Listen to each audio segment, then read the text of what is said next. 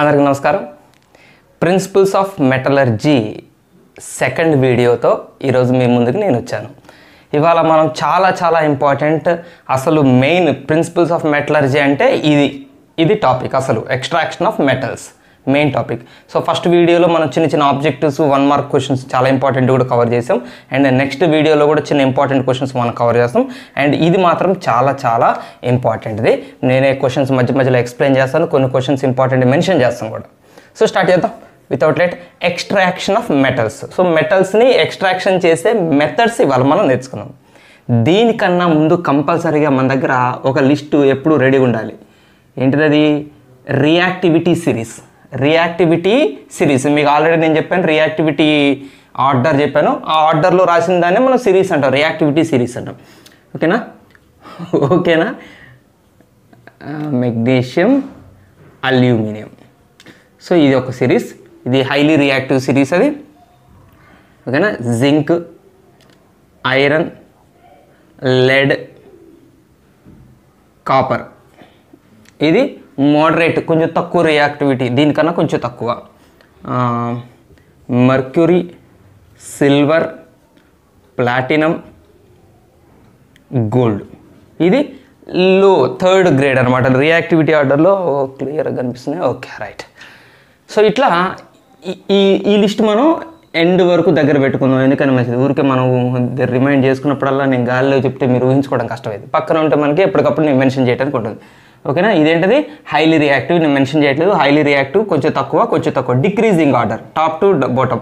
దీనే మనం reactivity series అని కూడా అంటాం. ఒకవేళ మిమ్మల్ని రియాక్టివిటీ సిరీస్ రాయండి, మెటల్స్ యొక్క రియాక్టివిటీ సిరీస్ రాయండి అంటే ఇలా రాయాలి. ఆర్డర్ కూడా ఇదే రాయాలి, మీరు వేరే ఆర్డర్ రాయకూడదు. ఈ అల్యూమినియం పైకి ఇది ఆల్రెడీ డిక్రీజింగ్ ఆర్డర్లో ఉంది. ఓకేనా? స్టార్ట్ చేద్దాం. ఎక్స్ట్రాక్షన్ ఆఫ్ మెటల్స్లో మెయిన్గా మనకి 4 ఇంపార్టెంట్ మెథడ్స్ ఉన్నాయి, 4 స్టేజెస్ ఉన్నాయి. సో ఆ 4 స్టేజెస్ ఏంటంటే, ఫస్ట్ స్టేజ్ కాన్సన్ట్రేషన్ ఆఫ్ ఓర్ని కాన్సన్ట్రేట్ చేయటం, లేదా దీన్నే డ్రెస్సింగ్ అంటాం. దీన్నే మనం ఇంకో పేరుతో పిలుస్తాం, డ్రెస్సింగ్ ఆఫ్ ఓర్ అంటే ఓర్కి డ్రెస్ వేయటం కాదు, క్లీన్ చేయటం అనమాట. మనం హాస్పిటల్లోకి వెళ్ళినప్పుడు ఏదైనా గాయం తగిలింది అనుకోండి, డాక్టర్స్ ఏం చేస్తారు, ముందు అక్కడ డ్రెస్సింగ్ చేస్తారు. అంటే హైడ్రోజన్ పెరాక్సైడ్ వేసి ఏదో ఆ పుండుని క్లీన్ చేసి దానికి కట్టడం జరుగుతుంది. అని మనం డ్రెస్సింగ్ అంటే, ఇక్కడ డ్రెస్సింగ్ అంటే ఇక్కడ మనం ఎవరిని క్లీన్ చేస్తున్నాం అంటే ఓర్ని శుభ్రం చేస్తున్నాం. ఇది ఫస్ట్ ప్యూరిఫికేషన్ స్టెప్. ప్యూరిఫికేషన్ అంటే ఓర్లోంచి మనకు మెటల్ ఒక్కసారే, ఇప్పుడు మీకు అంటే ఈ స్టేజెస్ కొన్ని చెప్తాను నేను ఒక మాట. మనకు ఓర్ దొరికింది, ఎర్త్ క్రస్ట్ నుంచి ఒక ఓర్ దొరికింది. అండ్ ఆ ఓర్ అంటే ఏమనుకున్నాం మనం ఫస్ట్ వీడియోలో, మనకు కావాల్సిన మెటల్ అందులో ఎక్కువ పర్సంటేజ్ ఉంటుంది. ఐరన్ ఎక్కువ పర్సంటేజ్ ఉంటుంది, వేరే ఇంప్యూరిటీస్ ఉంటాయి. సో ఆ ఇంప్యూరిటీస్ అన్ని తీసేస్తే మన ఐరన్ మనకు వస్తుంది. అంటే ఈ ప్యూర్ ఐరన్ అనేది మనకు రావాలంటే ఇంప్యూరిటీస్ అనేవి మనం ఒక్కసారే అన్ని ఇంప్యూరిటీస్ని తీసేయలేము, కొన్ని స్టేజ్ల్లో తీసేస్తాం. ఒక స్టేజ్లో కొంత ఇంప్యూరిటీని తీసేస్తాం, మిగిలిన దాన్ని మళ్ళీ నెక్స్ట్ స్టేజ్కి తీసుకుపోతాం.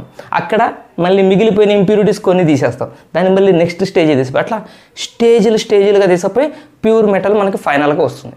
సో ఒక్కసారే ఓర్లోంచి ఇంప్యూరిటీస్ ఒకటే స్టెప్లో తీసేస్తే మెటల్ మనం తీసుకోవడం అనేది సాధ్యం కాదు, మోస్ట్ ఆఫ్ ద కేసెస్.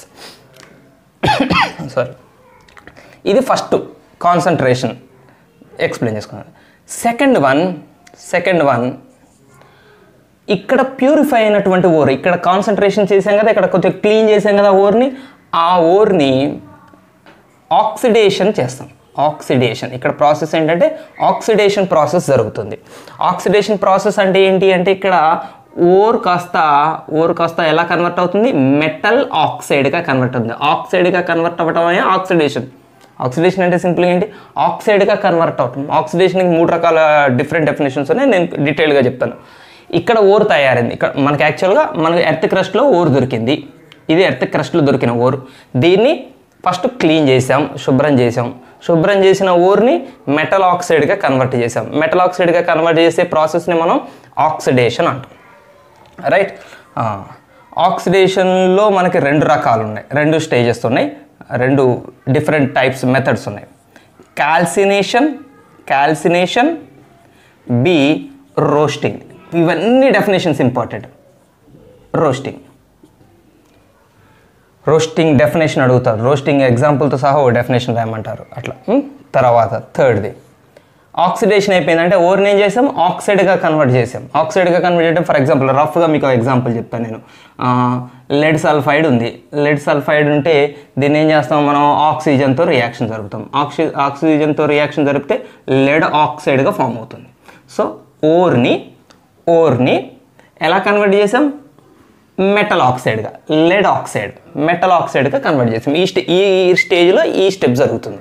ఇది మనం డీటెయిల్గా తర్వాత చూద్దాం. సింపుల్గా ఎగ్జాంపుల్ చెప్తున్నాను. సో ఆక్సిడేషన్ జరుగుతుంది ఇక్కడ, మెటల్ ఆక్సైడ్ ఇక్కడ వచ్చింది. ఈ స్టెప్లో మనకి మెటల్ ఆక్సైడ్ వచ్చింది. ఆ మెటల్ ఆక్సైడ్లో నుంచి ఈ ఆక్సిజన్ని తీసేయాలి. మనకు మెటల్ కదా కావాల్సింది, ప్యూర్ మెటల్ కదా కావాల్సింది, లెడ్డే కదా కావాల్సింది, ఆక్సిజన్ ఉండకూడదు. సో మనకు వచ్చిన మెటల్ ఆక్సైడ్లో ఈ స్టెప్లో, సెకండ్ స్టెప్లో వచ్చిన మెటల్ ఆక్సైడ్లో ఆక్సిజన్ని రిమూవ్ చేయటం థర్డ్ స్టెప్. దాన్ని మనము రిడక్షన్ అంటాం. రిడక్షన్, ఆక్సిజన్ని రిమూవ్ చేసే మెథడ్ని రిడక్షన్ అంటాం. అంటే దీన్ని ఏం చేయబోతున్నాం మనం, రిడక్షన్ చేయబోతున్నాం. ఇక్కడ ఏం జరిగింది, ఆక్సిడేషన్ జరిగింది, ఆక్సిజన్ కలిసింది, ఆక్సిడేషన్ జరిగింది. తర్వాత ఏం జరుగుతుంది, రిడక్షన్ జరుగుతుంది. రిడక్షన్ జరగటం వల్ల మనకేమొస్తుంది, రిడక్షన్లో మెటల్ ఆక్సైడ్ నుంచి, అంటే మనం ఎవరిని రిడక్షన్ చేస్తున్నాం, మెటల్ ఆక్సైడ్ని రిడక్షన్ చేస్తున్నాం. మెటల్ ఆక్సైడ్ నుంచి ఎవరు వస్తారు, మెటల్, క్రూడ్ మెటల్, ఇంకా మనం చెప్పాలంటే క్రూడ్ మెటల్ వస్తుంది. ఈ స్టేజ్లో మనకి క్రూడ్ మెటల్ వచ్చింది. ఓకేనా, అర్థమైందా మీకు క్లియర్గా? ఇక్కడ ఈ స్టెప్లో ఏం చేసాం, ఓర్ని ఆక్సిడైజ్ చేసాం, మెటల్ ఆక్సైడ్ వచ్చింది. ఆ మెటల్ ఆక్సైడ్ని తీసుకొచ్చి ఏం చేసాం, ఆక్సిజన్ని రిమూవ్ చేసాం. రిడక్షన్ అంటే ఆక్సిజన్ని రిమూవ్ చేసాం. రిమూవ్ చేస్తే మనకేం వస్తుంది, క్రూడ్ మెటల్ వస్తుంది. అంటే ఇప్పుడు ఫర్ ఎగ్జాంపుల్ లెడ్ ఆక్సైడ్ ఉందనుకోండి, మెటల్ ఆక్సైడ్ తీసుకొచ్చి నేనేం చేశానంటే కార్బన్తో రియాక్షన్ జరిపించా, కోక్తో రియాక్షన్ జరిపించా. హై టెంపరేచర్స్, చాలా హై టెంపరేచర్లో రియాక్షన్ జరిపిస్తే ఇక్కడ ఏం ఫామ్ అవుతుంది, మనకి lead plus carbon monoxide. Carbon ఆక్సిజన్తో reaction జరిపి కార్బన్ మోనాక్సైడ్ గ్యాస్ ఎవాపరేట్ అయిపోతుంది, వెళ్ళిపోతుంది. మనకేం మిగులుతుంది, లెడ్ మిగులుతుంది. యాక్చువల్గా మోల్టెన్ స్టేజ్లో మిగులుతుంది, బట్ సాలిడ్. లెడ్ అనేది ఒక సాలిడ్ కాబట్టి మెటల్ దొరికింది. సో మెటల్ ఆక్సైడ్ని ఏం చేసాం, రిడక్షన్ చేయడం ద్వారా ఏమొచ్చింది, మనకి క్రూడ్ మెటల్ వచ్చింది. ఈ స్టేజ్లో మనకి క్రూడ్ మెటల్ దొరుకుతుంది. రైట్, ఇక్కడ దొరికే క్రూడ్ మెటల్ ఫైనల్ మెటల్ కాదు, అంటే మనకు కావాల్సిన అసలు మెటల్ కాదు. ఈ క్రూడ్ మెటల్లో కూడా మేజర్ ఇంప్యూరిటీస్ అని పోయినాయి. ఇక్కడ వరకు మేజర్ ఇంప్యూరిటీస్ అని పోతాయి, ఇంకా ఇంప్యూరిటీస్ ఉంటే ఈ క్రూడ్ మెటల్ని నెక్స్ట్ ఏం చేస్తామంటే రిఫైనింగ్ ఏమంటారు దాన్ని, రిఫైనింగ్ చేస్తాం. Refining means purification. Refining, fine అంటే ఏంటి, చలానాలు కాదు, కోర్టులో వేసే చలానాలు, ఆ ఫైన్లు కాదు. ఫైన్ అంటే ఏంటంటే బాగున్నాం, am I fine, are you fine, బాగున్నాం. రీఫైనింగ్ అంటే తిరిగి బాగు చేయటం. ఆల్రెడీ ఇక్కడ మనం ఒకసారి ఫైనింగ్ చేసాం, ఇక్కడ కాన్సన్ట్రేషన్ చేసాం, ఇక్కడ కొంత ప్యూరిఫై చేసాం, దాన్ని మళ్ళీ రిఫైనింగ్ చేస్తాం. రిఫైనింగ్కి రకరకాల ప్రాసెస్లు ఉన్నాయి. ఇవ్వండి, ఈ 4 స్టేజెస్లో మనకి మెటల్ కంప్లీట్గా ప్యూర్గా, క్లియర్గా ప్యూర్ మెటల్ మనకి అందుబాటులోకి వస్తుంది. ఒక్క నిమిషం, mobiles should be kept in silent. Okay, sorry. అయితే మీకు టెక్స్ట్ బుక్లో, ఏపీ తెలంగాణ టెక్స్ట్ బుక్లో ఈ రెండింటిని కలిపి సింగిల్ స్టెప్లో ఇస్తాడు. మీరు మళ్ళీ కన్ఫ్యూజ్ కావద్దు, సార్ మీరు 4 స్టెప్స్ ఆ టెక్స్ట్ బుక్ ప్రకారం చెప్పలేదు అనుకోకండి. ఈ రెండింటిని కలిపి టైటిల్ ఏం పెడతారంటే ఎక్స్ట్రాక్షన్ ఆఫ్ క్రూడ్ మెటల్ అంటారు. ఎక్స్ట్రాక్షన్ ఆఫ్ క్రూడ్ మెటల్ అని పేరు పెడతారు. దీనికి ఇది 2వ స్టెప్ అని రాస్తారు మీకు యాక్చువల్గా టెక్స్ట్ బుక్లో. సో డోంట్ వరీ, ఈ 2వ స్టెప్లో 2 డిఫరెంట్ ప్రాసెస్లోనే నేను రెండింటిని విడదీశాను. ఎక్స్ట్రాక్షన్ ఆఫ్ క్రూడ్ మెటలే కదా, క్రూడ్ మెటలే కదా మనకు ఫైనల్గా వచ్చింది. ఈ 2 స్టెప్పుల తర్వాత మనకు ఫైనల్గా వచ్చింది క్రూడ్ మెటలే. ఆ క్రూడ్ మెటల్ని తీసుకొచ్చి రిఫైనింగ్ చేస్తాం. సో ఈ రెండింటిని కలిపి ఎక్స్ట్రాక్షన్ ఆఫ్ క్రూడ్ మెటల్ అని ఉంటుంది. డోంట్ వరీ, దాన్ని నేను కొంచెం మంచిగా మీకు వివరంగా ఉండాలి, క్లియర్గా ఉండాలి, 2 సెపరేట్ చేశాను. ఓకేనా, మీరు మీ టెక్స్ట్ బుక్ ప్రకారం రాసుకోవాలంటే టెక్స్ట్ బుక్ ప్రకారం రాసుకోవచ్చు. ఇది మెయిన్ పెట్టి ఇది ఏబీలు అని పెట్టుకోండి కావాలంటే, ఎక్స్ట్రాక్షన్ ఆఫ్ క్రూడ్ మెటల్ అని పెట్టి దాంట్లో ఏబీ అని ప్రాసెస్ పెట్టుకోండి. అది చాయిస్, అది కంపల్సరీ రూల్స్ ఏం కాదు. ఓకే, స్టార్ట్ చేద్దాం. ఒక్కొక్క ప్రాసెస్ కాన్సన్ట్రేషన్ స్టార్ట్ చేద్దాం. ఒక్క విషయం గుర్తుపెట్టుకోండి, ఈ 3 రియాక్టివిటీ సిరీస్ గ్రూపులు ఉన్నాయి చూసారా, దాదాపు ఈ ప్రాసెస్ అంతా వీళ్ళల్లో చాలా చాలా ఓర్స్కి వీళ్ళ ఓర్స్ అన్నిటికీ వీటి ఓర్స్ అన్నిటికీ ఈ ప్రాసెస్ అంతా దాదాపు ఆల్మోస్ట్ ఈక్వల్గానే జరుగుతుంది, ఒకేలాగా జరుగుతుంది. కొన్ని స్టేజ్ల దగ్గర హైలీ రియాక్టివ్ మెటల్స్ యొక్క ఓర్స్ని, మోడరేట్ రియాక్షన్ ఉన్నటువంటి ఓర్స్ని, స్లో రియాక్షన్ ఉన్నటువంటి ఓర్స్ని, మెటల్స్ ఓర్స్ని కొన్ని చోట్ల మనం డిఫరెంట్గా చూస్తాం వాటి బిహేవియర్. సో ఆల్మోస్ట్ మాత్రం సేమ్ ఉంటాయి. మనం ఫస్ట్ ప్రాసెస్లోకి వెళ్ళిపోదాం. Okay right. ఇదంతా అయిపోయాక మనం మ్యాపింగ్ చూద్దాం. మీకు టెక్స్ట్ బుక్లో ఒక మ్యాపింగ్ ఇచ్చాడు, దాన్ని నేను మీకు క్లియర్గా అర్థమయ్యేటట్టు చెప్తాను. ఫస్ట్ టైం మనం మ్యాపింగ్ చూస్తే మనకేం అర్థం కాదు. ప్రాసెస్ అంతా అయిపోయాక మనం ఏం చేసాము అనేది లాస్ట్లో మనమే మ్యాప్ లాగా తయారు చేసుకుందాం. మనం ఈరోజు ఎంతవరకు ఏం చేసాం క్లియర్గా అనేది మనమే ఒక మ్యాప్ లాగా తయారు చేస్తాం. సో ఫస్ట్ కాన్సన్ట్రేషన్ ఆఫ్ ఓర్ని మనం కాన్సన్ట్రేట్ చేయటం, డ్రెస్సింగ్ చేయటం అంటే ప్యూరిఫై చేయటం. దీంట్లో మనకి 4 మెథడ్స్ ఉన్నాయండి. 4 మెథడ్స్ మంచిగా డీటెయిల్గా రాస్తా, place సరిపోవాలి. First one hand picking చూద్దాం. హ్యాండ్ పికింగ్ అంటే ఏంటి చూద్దాం. హ్యాండ్ పికింగ్ చూశాక నెక్స్ట్ మెథడ్కి వెళ్దాం. ముందు ఇది డిస్కస్ చేసుకుని వెళ్దాం. మనము ఒకసారి 4 మెథడ్స్ పేర్లు రాయటేందుకు. హ్యాండ్ పికింగ్ అంటే ఏంటంటే ఇప్పుడు మన దగ్గర ఒక ఓర్ ఉందనుకోండి, ఆ ఓర్లో మనం చేత్తో తీయగలిగిన ఇంప్యూరిటీస్ ఏమైనా ఉంటే చేత్తో తీసేస్తాం. ఇది ఓల్డెస్ట్ మెథడ్ అనమాట. ఓరు అంతా ఫస్ట్ ఎప్పుడు కూడా ఓర్ని ముందు మెత్తగా క్రషింగ్ చేస్తారు, మెత్తటి పౌడర్ లాగా క్రషింగ్ చేస్తారు. అది ఏ ఊరైనా దొరకనండి. ఎర్త్ క్రష్లోంచి ఏ ఊరు దొరికినా కూడా దాన్ని మంచిగా దంచుతారు, మెత్తటి పౌడర్లా చేస్తారు. ఆ పౌడర్లో మనకి చేత్తో ఏరగలిగిన ఇంప్యూరిటీస్ ఏమైనా ఉంటే ఇంప్యూరిటీస్ ఏరేస్తాం. బియ్యంలో రాళ్ళు ఏరరా అమ్మ వాళ్ళు, బియ్యంలో వాళ్ళకి చేతికి దొరికే రాళ్ళు, పురుగులు చేత్తో ఏరేస్తారు. అంటే ఇంప్యూరిటీస్ మన కంటికి కనిపిస్తుంటే చేత్తో తీయటానికి వీలుగా ఉంటే వాటిని మనం చేత్తో తీసేసే ఫినామినాని హ్యాండ్ పికింగ్ అంటాం. అంటే హ్యాండ్ పికింగ్ ద్వారా కొన్ని ఇంప్యూరిటీస్ తీసేయగలుగుతాం. బట్ దీని ద్వారా మాత్రం చాలా తక్కువ కాన్సన్ట్రేషన్ జరుగుతుంది. అంటే క్లీనింగ్ ప్రాసెస్ చాలా తక్కువ జరుగుతుంది. ఎందుకంటే మనం చేత్తో తీయగలిగే ఇంప్యూరిటీస్ చాలా తక్కువ ఉంటాయి. అంటే మ్యాక్సిమం ఇంప్యూరిటీస్ మెటల్లో కలిసిపోయి ఉంటాయి, వాటిని మనం వేరు చేయలేం. కానీ చేత్తో తీయగలిగి ఉంటే చాలా తక్కువ పర్సంటేజ్లు ఉంటాయి. అయినా కూడా మనం చేత్తో కొంతవరకు చేసినట్టే కదా, కొంత ప్యూరిఫికేషన్ చేసినట్టే కదా. సో ఇవి మనం కలర్ బేస్ చేసుకొని సైజ్ బేస్ చేసుకొని చేస్తాం. ఈ హ్యాండ్ పికింగ్ అనేది కలర్ బేస్ చేసుకొని, ఒక్కోసారి మనకి ఇంప్యూరిటీస్ కొన్ని కలర్స్ ఉంటాయి, మనకు కావాల్సిన మెటల్ కాకుండా వేరే కలర్స్లో కనపడేవి ఇంప్యూరిటీస్ అని మనకు అర్థమైపోతుంది. సో వాటిని తీసేరేస్తాం. ఒక్కోసారి సైజు, స్టోన్స్, శాండ్ పార్టికల్స్ ఉంటాయి కదా, రాళ్ళు, చిన్న రాళ్ళు తగులుతుంటాయి, రాళ్ళు తీసి ఏరేస్తుంటాం. అట్లా హ్యాండ్ పికింగ్ అనేది ఒక రకమైన ఓల్డెస్ట్ ప్రాసెస్, కాన్సన్ట్రేషన్ యొక్క ప్రాసెస్. రెండోది వాషింగ్. దీన్నే మనం గ్రావిటీ సెపరేషన్ అంటాం. మనం దీన్నే ఇంకొక పేరుతో ఏమంటామంటే గ్రావిటీ సెపరేషన్, వాషింగ్ లేదా గ్రావిటీ సెపరేషన్. ఈ మెథడ్ను మనం అప్లై చేసేది ఎప్పుడంటే మన ఓర్లో, ఇప్పుడు జనరల్గా మీరు ఒక విషయం గుర్తుపెట్టుకోండి, ఓర్లో మనం 2 భాగాలు చూస్తాం. ముఖ్యంగా ఓర్లో 2 భాగాలను మనం విడదీస్తాం. ఏంటి అంటే మనకి కావాల్సిన మెటల్ ఉంటుంది ఓరులో, మెటల్ కాకుండా మిగిలిన మెటీరియల్ని మనం ఇంప్యూరిటీస్ అంటాం. మెటల్ కాకుండా మిగిలినవన్నీ ఇంప్యూరిటీస్. ఓర్ అంటే మనం 2 భాగాలు అనుకుందాం మనం, ఫర్ ఎగ్జాంపుల్. సో మనకు కావాల్సిన మెటల్ ఇంప్యూరిటీస్. సో ఈ 2 ఎలా ఉండాలంటే,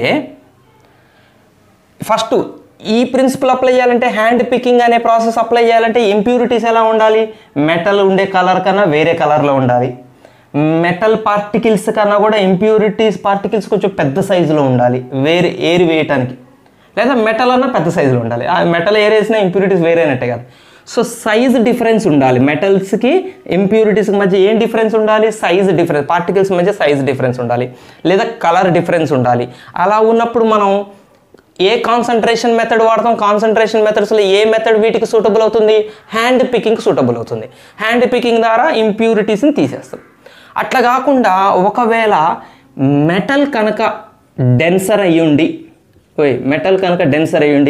ఇంప్యూరిటీస్ కనుక లైటర్ అయి ఉంటే, తేలికపాటి ఉంటాయి, వెయిట్ లెస్ ఉంటాయి, లేదా రివర్స్, మెటలే లైటర్, ఇంప్యూరిటీ డెన్సర్, ఒకటి బరువు తక్కువ, ఒకటి బరువు ఎక్కువ, ఏదన్నా కానివ్వండి.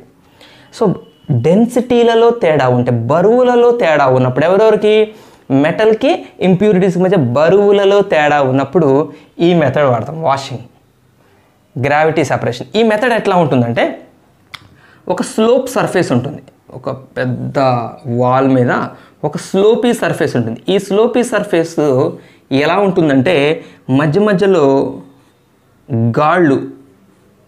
గాడి అంటారు తెలుసు కదా, గ్యాప్స్ ఇస్తారు అనమాట. ఇట్లా గాళ్ళు ఉంటాయి. సో ఇక్కడ ఏం చేస్తారంటే, మనం మెత్తగా దంచిన ఓరు ఉంది కదా, ఈ ఓర్ పౌడర్ని ఇక్కడ పడేలాగా చేస్తారు. ఈ స్లోప్ సర్ఫేస్ మీద ఈ ప్రాంతంలో పడేలా చేస్తారు. అండ్ ఇక్కడ కొంచెం వాటర్ సప్లై కూడా ఉంటుంది. ఇటు నుంచి కొంచెం మెల్లగా వాటర్ పారేలాగా చేస్తారు. ఫ్లషింగ్, గట్టిగా ఫోర్స్తో కొట్టడం కాదు. గట్టిగా ఫోర్స్తో కొడితే అసలు ఈ మెథడ్ ఫలితం మనకు మిస్ అవుతుంది. అప్పుడు ఏమవుతుంది, వాటరు మెల్లగా ఇలా స్లోప్ సర్ఫేస్ మీద ఇలా పారుకుంటూ, కొంత గాళ్ళలో కూడా ఇరుక్కుంటుంది అనుకోండి, కొంత పారుకుంటూ ఈ కిందకు వస్తుంది. ఇక్కడ మనం ఒక కంటైనర్ పెడతాం, ఏం ప్రాబ్లం లేదు, ఇక్కడ కంటైనర్ పెడతాం. ఇప్పుడేమైతే అంటే, ఈ ఓరు వాటర్తో పాటు ఇలా జారుతూ ఇక్కడ పడే క్రమంలో బరువు ఎక్కువగా ఉన్నటువంటి మెటల్ పార్టికల్స్ ఈ గాడిలో ఇరుక్కపోతాయి. అంటే కొంత మెటల్ పార్టికల్స్ వెళ్ళిపోతాయి, వాటర్ వల్ల కొంత లాస్ జరుగుతుంది. లేదా కొన్ని ఇంప్యూరిటీస్లో కూడా కొన్ని డెన్సిటీ ఉంటాయి. ఇంప్యూరిటీస్ అన్నీ ఒకే రకంగా ఉండాలని రూల్ ఏం లేదు ఓర్లో. ఇంప్యూరిటీస్లో కొన్ని బరువైనవి కూడా ఉంటాయి. సో అట్లాంటివి కూడా ఇక్కడ వస్తాయి. అంటే ఈ గాళ్ళల్లో దొరికిన మెటల్ మనకి ప్యూర్ మెటల్ కాదు, కొంచెం ఇంప్యూరిటీస్ ఉంటాయి. మీకు అదిగానే చెప్పాను కదా, కాన్సన్ట్రేషన్లోనే మనకు ప్యూర్ మెటల్ దొరకదు. కాకపోతే కొంత ఇంప్యూరిటీ మాత్రం మనం సెపరేట్ చేయగలుగుతాం, కొంతవరకు ఇంప్యూరిటీస్ని మనం సెపరేట్. సో అలా ఇలా జారుకుంటూ వచ్చి ఇంప్యూరిటీస్, తేలికపాటి ఇంప్యూరిటీస్ వాటర్తో పాటు వాటర్ మీద తేలుకుంటూ వచ్చి ఇక్కడ మనం పెట్టిన కంటైనర్లో కలెక్ట్ అవుతాయి. అండ్ వెయిట్ ఎక్కువ ఉన్నటువంటి మెటల్ పార్టికల్స్ ఈ గాళ్ళల్లో మనకి కలెక్ట్ అవుతాయి. ఒకవేళ ఇది రివర్స్ అనుకోండి, అంటే ఇంప్యూరిటీసే వెయిట్ ఎక్కువనే అనుకోండి, ఈ గాళ్ళల్లో ఇంప్యూరిటీస్ కలెక్ట్ అవుతాయి, బరువు తక్కువ ఉండే మెటల్ ఇక్కడ కలెక్ట్ అవుతుంది. ఏదైతే ఉంది మనకి సెపరేట్ అయితే అయిందిగా, రెండు సెపరేట్ అయినాయి కదా. సో ఇది గ్రావిటీ సెపరేషన్. గ్రావిటీ వల్లనే కదా, వెయిట్ వల్లనే కదా అవి సెపరేట్ అయినాయి. అందుకనే గ్రావిటీ సెపరేషన్ లేదా వాషింగ్ ప్రాసెస్ అంటాం. ఓకేనా. ఇది ఎప్పుడు అప్లై చేస్తామో, ఈ మెథడ్ ఆఫ్ కాన్సన్ట్రేషన్ ఆఫ్ ఓర్లో మొత్తం 4 మెథడ్స్ వస్తాం. అందులో ఈ మెథడ్ ఎప్పుడు వాడతాం, మెటల్ ఇంప్యూరిటీస్ల మధ్య వెయిట్ డిఫరెన్స్ ఉన్నప్పుడు ఈ మెథడ్ వాడతాం. Right. Next C, very important method, that is ఏంటిది, ఫ్రోత్ ఫ్లోటేషన్ మెథడ్, ప్రాసెస్ లేదా మెథడ్. Froth flotation process. ఈ ఫ్రోత్ ఫ్లోటేషన్ ప్రాసెస్, ఫ్రోత్ అంటే తెలుసా మీకు, నొరగ అంటామా మనం. సబ్బు నీళ్ళల్లో లేకపోతే షాంపూ వేసి మనం గట్టి గిలగరిస్తే నీళ్ళని పైకి నొరగ వస్తుంది, దాన్ని మనం ఫ్రోత్ అంటాం. ఫ్రోత్ ఫ్లోటేషన్ ప్రాసెస్ ఎప్పుడు అప్లై చేయాలంటే, మనం తీసుకున్న ఊర్లో ఉన్నటువంటి మెటల్ ఇంప్యూరిటీస్లో ఒకటి నాన్ వెట్టింగ్ నేచర్ అయి ఉండాలి, ఇంకోటి వెట్టింగ్ నేచర్ని కలిగి ఉండాలి. ఇంప్యూరిటీస్ ఏమో వెట్టింగ్ నేచర్ని కలిగి ఉండాలి, మెటల్ ఏమో నాన్ వెట్టింగ్ నేచర్ని కలిగి ఉన్నప్పుడు, అంటే అలాంటి డిఫరెన్స్ ఉన్నప్పుడు ఊర్లో, మనకు దొరికిన ఊర్లో అరే మెటలు వెట్టింగ్, నాన్ వెట్ అంటే తడవదు. నాన్ వెట్టింగ్ అంటే ఏంటి, తడిసే, అంటే మనకు ఇప్పుడు మనం ఏమంటామండి, వాటరు అంటదు దానికి అనమాట. నాన్ వెట్టింగ్ అంటే వాటర్ దానికి అంటుకోదు, వెట్టింగ్ అంటే వాటర్ దానికి అంటుకుంటుంది, వాటర్లో కలిసిపోతుంది, తడుస్తాయి అన్నమాట. So metals non vetting, impurities vetting. Okay, vetting non vetting అనే డిఫరెన్స్ ఉంది వీళ్ళ మధ్య. అంటే వీళ్ళని సెపరేట్ చేయాలంటే మనం ఏ మెథడ్ వాడాలి, ఈ మూడిట్లో ఫ్రోత్ ఫ్లోటేషన్ ప్రాసెస్ యూజ్ చేయాలి. ఫ్రోత్ ఫ్లోటేషన్ యూజ్ చేయాలంటే గుర్తుపెట్టుకోండి, metal non vetting, impurities vetting. జనరల్గా ఫ్రోత్ ఫ్లోటేషన్ ప్రాసెస్కి ఇక్కడ ఓర్ కూడా నేను మెన్షన్ చేస్తాను. సల్ఫైడ్ ఓర్స్కి ఇది వాడతామండి. సల్ఫైడ్ ఓర్స్లో సల్ఫైడ్తో ఫామ్ అయ్యే ఓర్స్ ఉంటాయి కదా, ఇప్పుడు lead sulphide, PBS, lead sulphide ఏమంటాం మనం, గ్యాలెనా అంటాం, దాని or name గ్యాలెనా. Zinc sulphide, zinc blend అది. So sulphide ఓర్స్లో metal non vetting ఉంటుంది, ఇంప్యూరిటీస్ వెట్టింగ్ ఉంటుంది. మెటల్ తడవదు, మెటల్కి తడి అంటదు. సో ఫ్రోత్ ఫ్లోటేషన్ ప్రాసెస్ ఎలా జరుగుతుందో చూద్దాం. ఫస్ట్ మనం ఒక పెద్ద హ్యూజ్ కంటైనర్లో ఓర్ని పౌడర్ చేసి వేసాం. ముందు వాటర్ తీసుకున్నాం ఫుల్, ఈ ట్యాంక్ నిండా పెద్ద ట్యాంక్ అనమాట, భారీ ట్యాంక్, అతి భారీ ట్యాంక్ ఇది. ఈ భారీ ట్యాంకులో వాటర్ తీసుకున్నాం. వాటర్లో కొంత ఆయిల్ కూడా మిక్స్ అయి ఉంటుంది. ఆయిల్ మిక్స్ అవ్వాలి. ఆయిల్ మిక్స్ కాకపోతే ఉత్త వాటర్ని కలగరిస్తే మనకి నొరగ రాదు. కొంచెం అమౌంట్ ఆఫ్ ఆయిల్ అంటే మనం ఇళ్లలో వాడే నూనె కదా, షాంపూ వేసిన ఆయిలే, షాంపూలో ఆయిల్ ఉంటుంది, ఆయిలీ నేచర్ ఉంటుంది. సో అట్లా నొరగ వచ్చే లక్షణాన్ని కలిగి ఉండాలి. అంటే ఇందులో మనం వేసిన వాటరు మనం గిలకరిస్తే నొరగ వచ్చే లక్షణాన్ని కలిగి ఉండాలి. అండ్ దీంట్లో మనం ఏం చేసాం, ఓర్ని కూడా వేసాం. వాటర్ ఇది యాక్చువల్గా ఇది వాటరు, అండ్ ఇందులో ఓర్ పౌడర్ చేసాం కదా, దంచిన ఓర్ ఉంది కదా, పౌడర్ చల్లాం. ఆ దంచిన ఓర్ అంతా ఇక్కడ చల్లాం. చేసి ఏం చేస్తామంటే ఒక పెద్ద స్టాండ్ లాంటిది, ఇదేంటంటే ఎయిర్ పంపింగ్ అనమాట, ఎయిర్ పంపింగ్ పిస్టన్ లాంటిది. ఇప్పుడు కవ్వం అంటాం తెలుసు కదా, పాలని చిలికే కవ్వం, ఇలా ఇలా ఇలా అంటామా, సో అలాంటిది అనమాట. కాకపోతే అది చిలికే కాదు, దాంట్లో ఎయిర్ ప్రెషర్, ఎయిర్ని అతి ఫోర్స్ కదా, పెద్ద చిన్న వస్తువు, చేతుల వస్తువు కాదు కదా, చిన్నది పెద్ద ట్యాంకులో పెద్దది కదా ఆపరేటర్స్, ఇది మన చేతితో తిప్పడానికి ఉండదు. దీంట్లోకి ఎయిర్ ప్రెస్ చేస్తుంది, ఎయిర్ ప్రెషర్, హై ప్రెషర్ ఎయిర్ని పంపిస్తాం. ఈ హోల్స్లోంచి ఎయిర్ ఏం చేస్తుందంటే ఎట్లా అంటే ఇట్లా పంపింగ్ చేస్తాం, ఇట్లా పంపు కొడతాం చూసారా, మనం గాలి పంపు కొడతాం చూసారా, ఇట్లా ఇట్లా ఇట్లా. సో అట్లా చేయటం వల్ల ఏమవుతుందంటే ఆ ఎయిర్ ప్రెషర్కి ఎజిటేషన్ జరుగుతుంది. ఇందులో ఏం జరుగుతుంది, ఎజిటేషన్ అంటే అదే మనం ఇట్లా ఇట్లా గిలకరిస్తాం చూసారా, దాన్ని ఎజిటేషన్ అంట. ఎజిటేషన్ జరిగి ఏమవుతుంది, ఫ్రోత్ ఫామ్ అవుతుంది, నొరగ ఫామ్ అవుతుంది. నొరగ ఎక్కడికి వస్తుంది, జనరల్గా నొరగ ఎప్పుడు కూడా సర్ఫేస్ పైకి నొరగ వస్తుంది. ఇది నొరగ ఎప్పుడు కూడా వెయిట్ లెస్ సబ్స్టెన్స్, వాటర్ కన్నా కూడా నొరగ అనేది ఆయిల్ సబ్స్టెన్స్.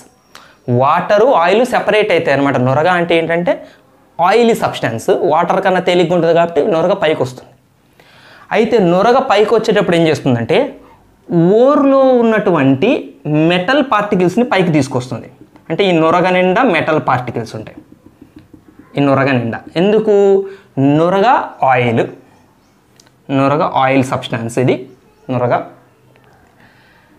మెటల్ కూడా నాన్ వెట్టింగ్, అంటే మెటల్ నీళ్ళల్లో టచ్ అవ్వదు, నీళ్ళల్లో తడవదు.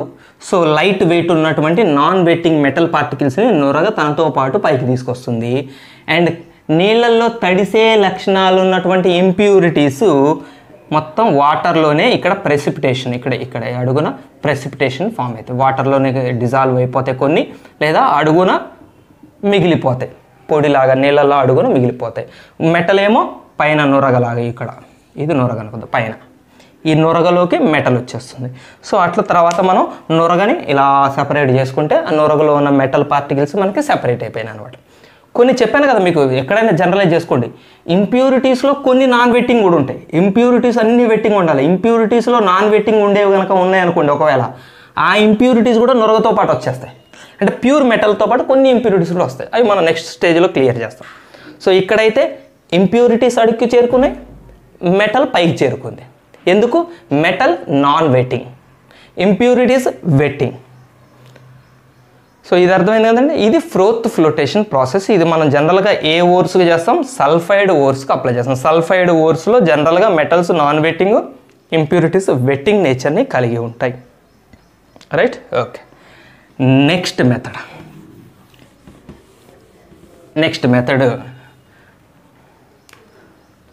ఏంటది, ఫ్లోటేషన్ ప్రాసెస్ తర్వాత మ్యాగ్నెటిక్ సెపరేషన్. ఇది ఎప్పుడు యూజ్ చేస్తారు ఈ మెథడ్ అంటే, మనకు తీసుకున్న ఓర్లో మెటల్ కనుక ఒకటి మ్యాగ్నెటిక్ అయ్యుండి, ఇది మ్యాగ్నెటిక్ సబ్స్టాన్స్ అయ్యుండి, ఇంప్యూరిటీస్ నాన్ మ్యాగ్నెటిక్ సబ్స్టాన్స్ అయ్యి ఉంటాయి, లేదా ఇది నాన్ మ్యాగ్నెటిక్ అది మ్యాగ్నెటిక్, ఏదైనా ఒకటి మ్యాగ్నెటిక్ ఇంకొకటి నాన్ మ్యాగ్నెటిక్ సబ్స్టాన్స్ అయ్యి ఉంటే, చూసారా, అంటే ఈ 4 కాన్సన్ట్రేషన్ మెథడ్సే. కాన్సన్ట్రేషన్లో ఎన్ని మెథడ్స్ ఉన్నాయి, 4 మెథడ్స్ ఉన్నాయి. మనం ఏ మెథడ్ సెలెక్ట్ చేసుకోవాలి ఇందులో అనేది ఎవరి మీద ఆధారపడి ఉంటుంది, మనకి దొరికిన ఓర్ని బట్టి ఆధారపడి ఉంటుంది, మనకు కావాల్సిన మెటల్ని బట్టి ఆధారపడి ఉంటుంది, మెటల్ నేచర్ని బట్టి ఆధారపడి ఉంటుంది. మెటల్ ఇంప్యూరిటీస్ మధ్య బరువుల తేడా ఉంటే ఒక ప్రాసెస్, ఈ ప్రాసెస్, ఈ వెట్టింగ్ నాన్ వెట్టింగ్ నేచర్లో డిఫరెన్స్ ఉంటే ఈ ప్రాసెస్, మ్యాగ్నెటిక్ నాన్ మ్యాగ్నెటిక్ తేడా డిఫరెన్స్ ఉంటే మ్యాగ్నెటిక్ సెపరేషన్ ప్రాసెస్ యూజ్ చేస్తాం. చాలా బాగుంటుంది. మ్యాగ్నెటిక్ సెపరేషన్ కూడా important, very important topic. So magnetic సెపరేషన్లో process ఎలా జరుగుతుందో చూడండి. ఒక 2 వీల్స్ ఉంటాయి, ఇవి మ్యాగ్నెటిక్ వీల్స్, మ్యాగ్నెట్స్ అనమాట. వీల్సే మ్యాగ్నెట్స్నే వీల్స్గా కన్వర్ట్ చేశారు, లేదా వీల్స్లో మ్యాగ్నెటిజం ఉండేలా చేశారు. మొత్తానికైతే 2 వీల్స్ మ్యాగ్నెటిక్ వీల్స్ ఉన్నాయి.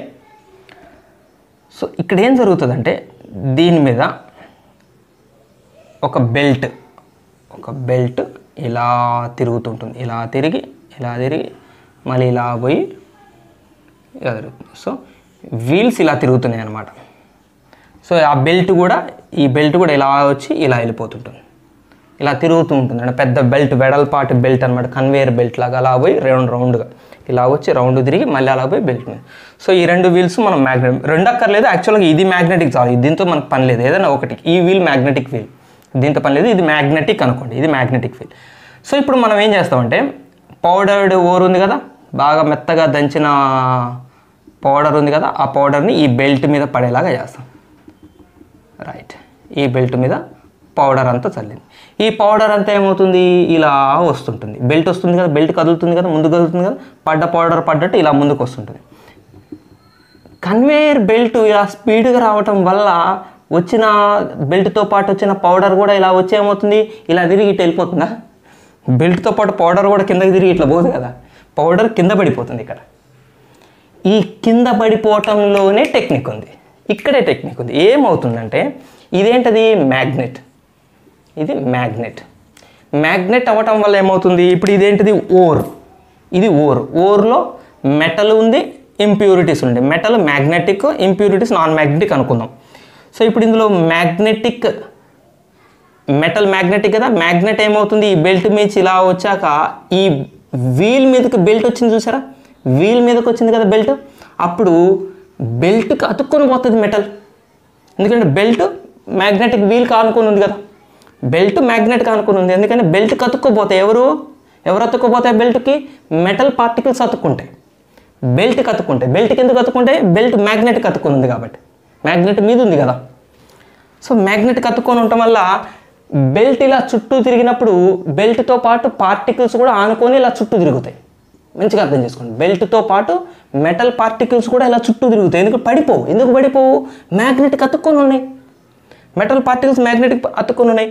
కానీ మరి కొన్ని నాన్ మ్యాగ్నెటిక్ ఇంప్యూరిటీస్ ఉన్నాయి కదా, మ్యాగ్నెటిక్ ప్రాపర్టీ లేని ఇంప్యూరిటీస్ ఉన్నాయి కదా, అవి బెల్ట్కి ఇది వీల్ మ్యాగ్నెట్ అయినా కూడా అవి బెల్ట్కి అతుక్కోపోవటం వల్ల ఏమవుతాయి, ఇలా వచ్చిన ఇంప్యూరిటీస్, బెల్ట్ ఇలా తిరిగింది కానీ ఇంప్యూరిటీస్ మాత్రం ఇలా పడిపోతాయి. ఇక్కడ మనం ఒక కంటైనర్ పెట్టి ఆ ఇంప్యూరిటీస్ని కలెక్ట్ చేస్తాం. రైట్, మరి ఇలా తిరిగిన మ్యాగ్నెటిక్ మెటీరియల్స్ ఉన్నాయి కదా, అవి బెల్ట్తో పాటు వెళ్ళిపోవు. ఎందుకు, ఇక్కడ బెల్ట్ ఏమవుతుంది, వీల్ని వదిలిపెడుతుంది, ఈ ప్లేస్లో వీల్ని వదిలిపెడుతుంది. అంటే వీల్ నుంచి దూరం అయిపోయింది. వీల్ నుంచి దూరం అయిపోయాక మళ్ళీ ఇంకా బెల్ట్కి ఎందుకు అతుక్కుంటాయిగా, ఇక్కడ బెల్ట్కి ఎందుకు అతుక్కునేది, మ్యాగ్నెట్తో ఉంది కాబట్టి. మ్యాగ్నెట్ నుంచి దూరం అయిపోయాక బెల్ట్కి ఎందుకు అతుక్కుంటాయి. సో ఇక్కడ దాకా వచ్చిన మెటల్ పార్టికల్స్ ఇక్కడ కింద పడిపోతాయి, ఇక్కడ కింద పడిపోతాయి. రైట్, ఇక్కడ ఒక కంటైనర్ పెట్టి ఆ మెటల్ పార్టికల్స్ని ఇక్కడ కనెక్ట్. చూసారా సెపరేషన్ ఎంత బాగా జరిగిందో ఇక్కడ. సో ఇంప్యూరిటీస్ అన్నీ వచ్చి ఇందులో పడుతున్నాయి, మెటల్ పార్టికల్స్ వెళ్ళి ఇందులో పడుతున్నాయి.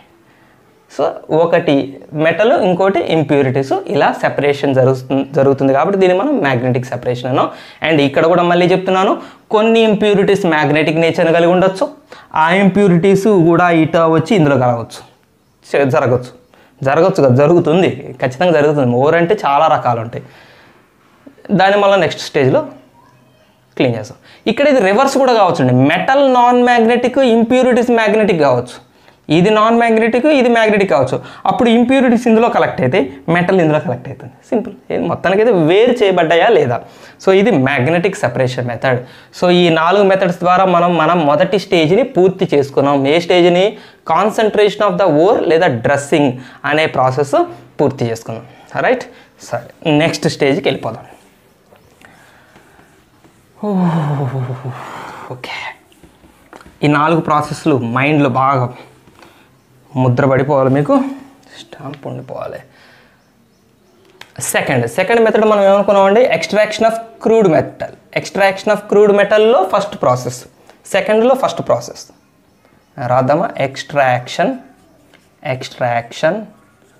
Of crude metal. ఇందులో మనకి 2 స్టెప్స్ జరుగుతాయి. మొదటిది ఏంటి, ఆక్సిడేషన్. రైట్. ఆక్సిడేషన్ మళ్ళీ మనకి 2 రకాలండి. ఆక్సిడేషన్లో 2 రకాలు జరుగుతాయి. ఆక్సిడేషన్స్ 2 రకాల ఆక్సైడ్స్ అంటే మెటల్ ఆక్సైడ్ తయారు కావటమే కదా. ఇక్కడ మనకి ఓర్ తయారైంది, ఓర్ కొంత ప్యూరిఫై అయింది, మనం ఇంప్యూరిటీస్ని సెపరేట్ చేసాం కాన్సన్ట్రేషన్లో. ఆ సెపరేట్ చేసిన తర్వాత ఇంకా ఉన్న ఓర్ని ఇక్కడ మనం ఇప్పుడు ఏం చేస్తున్నాం, ఆక్సిడేషన్ చేస్తున్నాం. ఆక్సిడేషన్ చేసి ఏం చేస్తాం, మెటల్ ఆక్సైడ్గా మారుస్తాం. ఆక్సిడేషన్లో జరిగేది ఏంటి, ఓర్ కన్వర్ట్స్ టు మెటల్ ఆక్సైడ్గా మారటమే ఇక్కడ ఆక్సిడేషన్ యొక్క అసలు అర్థం. రైట్. ఆక్సిడేషన్లో ఫస్ట్ మనం 2 రకాలు చూస్తాం. ఒకటి కాల్సినేషన్, రెండోది రోస్టింగ్. ఇవి విడివిడిగా ఇంపార్టెంట్ అండి, చాలా ఇంపార్టెంట్ ఈ definition. Explain the process of calcination, explain the process of roasting. Pyrochemical process అంటారు. మనం నెక్స్ట్ వీడియోలో చూద్దాం. నెక్స్ట్ వీడియోలో మళ్ళీ కొన్ని ప్రాసెసెస్, స్మెల్టింగ్, కాల్సినేషన్, రోస్టింగ్, ఫర్నేస్లు అవన్నీ మనం ఒక వీడియో చేస్తాం లాస్ట్ వీడియోలో. అక్కడ మళ్ళీ మనం కాల్సినేషన్, రోస్టింగ్ మళ్ళీ ఒకసారి డెఫినేషన్ చూస్తాం. ఇవి పైరోకెమికల్ ప్రాసెస్ అంటాం, హీటింగ్ ప్రాసెస్లు. ఇది హీటింగ్ ప్రాసెసే, ఇది హీటింగ్ ప్రాసెస్. ఏంటి డిఫరెన్స్ అంటే, రోస్టింగ్లో హీటింగ్ ఆక్సిజన్ ప్రెజెన్స్లో జరుగుతుంది. ఆక్సిజన్ ప్రెజెన్స్లో హీటింగ్ జరిగితే దాన్ని రోస్టింగ్ అంటాం. ఆక్సిజన్ యొక్క ఆబ్సెన్స్లో, ఆక్సిజన్ లేకుండా హీటింగ్ జరిగితే దాన్ని మనం కాల్సినేషన్ అంటాం. రైట్, క్లియర్గా అర్థమైందా? Roasting is the heating of ఓర్స్, ఏదో ఓర్స్ అని కదా, దేనైనా మనం రోస్టింగ్ అంటేనే ఆక్సిజన్ సంబంధించి heating of substances in presence of oxygen, that is called roasting. ఇక్కడ ఎవరిని రోస్టింగ్ చేస్తున్నాం మనం, ఓర్ని. ఇక్కడ మనం ఓర్ని రోస్టింగ్ చేస్తున్నాం. ఓర్ అంటే ఇక్కడ ఏం తీసుకున్నాం అంటే, దీనికి సంబంధించిన లెడ్కి సంబంధించింది చూద్దాం. లెడ్ యొక్క ఓర్ చూద్దాం. పీబీఎస్ గుర్తుందా, దీని పేరు గ్యాలినా. ఈ ఓర్ పేరేంటి, గ్యాలినా, లెడ్ సల్ఫైడ్. ఇది ఒక సల్ఫైడ్ ఓర్. ఇది ఏం ఓర్, ఇది ఒక సల్ఫైడ్ ఓర్, లెడ్ సల్ఫైడ్. దీని పేరు లెడ్ సల్ఫైడ్. అండ్ ఆ ఓర్ యొక్క కామన్ నేమ్ ఏంటంటే గ్యాలినా. లెడ్ సల్ఫైడ్ అనేది కెమికల్ నేము, ఆ ఓర్ పేరు గ్యాలినా. మనం నిన్న ఓర్స్, ఇంతకుముందు వీడియోలో ఓర్స్ నేమ్స్లో చూసాం. సో సల్ఫైడ్ ఓర్స్ని మనం జనరల్గా చేసే ప్రాసెస్ ఏంటి, రోస్టింగ్. ఇది కూడా ఇంపార్టెంట్, గుర్తుపెట్టుకోండి. రోస్టింగ్ ప్రాసెస్ జనరల్గా ఏ ఓర్స్కి అప్లై చేస్తారు, సల్ఫైడ్ ఓర్స్కి అప్లై చేస్తారు. సో సల్ఫైడ్ ఓర్స్ అంటే ఇప్పుడు ఎగ్జాంపుల్ ఏం తీసుకున్నాం, పీబీఎస్ తీసుకోవచ్చు, లేదా జెడ్ఎన్ఎస్ తీసుకోవచ్చు, zinc blend plus oxygen. Roasting ప్రాసెస్లో ఏం జరుగుతుంది అంటే, ఆక్సిజన్ దీనికి యాడ్ అవుతుంది, లెడ్ ఆక్సైడ్ ఫామ్ అవుతుంది, and sulphur dioxide and SO2. So balancing చేద్దాం. ఇది 2, ఇది 2 సరిపోయింది కదా కూడా. Okay, clear. So lead sulphide ఆక్సిజన్తో reaction జరిపితే ఏం ఫామ్ అయింది, మెటల్ ఆక్సైడ్. మన ఏం అదే కదా, మెటల్ ఆక్సైడ్ తయారు కావాలి. ఈ స్టెప్లో మనకి మెటల్ ఆక్సైడ్ తయారు కావాలి. ఇదిగో మెటల్ ఆక్సైడ్ తయారైంది. దీని నుంచి చూస్తే ఇది కూడా అంతే, zinc oxide ZnO plus SO2 same. Roasting అంటే ఏంటి ఇప్పుడు చెప్పండి. రోస్టింగ్ అంటే ఏంటి, సల్ఫైడ్ ఓర్స్ని జనరల్గా ఇక్కడ మెటలర్జీలో మనం మాట్లాడితే సల్ఫైడ్ ఓర్స్ని ఆక్సిజన్ సమక్షంలో, ఇన్ ప్రెజెన్స్ ఆఫ్ ఆక్సిజన్లో మనం బర్నింగ్ చేస్తే దాన్ని మనం రోస్టింగ్ అంటాం. జనరల్గా ఏ సబ్స్టాన్స్ అయినా ఆక్సిజన్తో సమక్షంలో బర్నింగ్ చేస్తే దాన్ని రోస్టింగ్ అని అంటారు. మెటలర్జీలో మాత్రం ఇక్కడ మనం పర్టికులర్ ఇక్కడ సల్ఫైడ్ ఓర్ని మనం ఆక్సిజన్ సమక్షంలో బర్నింగ్ చేస్తున్నాం. సో ఫైనల్గా మనకు వచ్చేది ఎవరు, మెటల్ ఆక్సైడ్ ఫామ్ అయింది.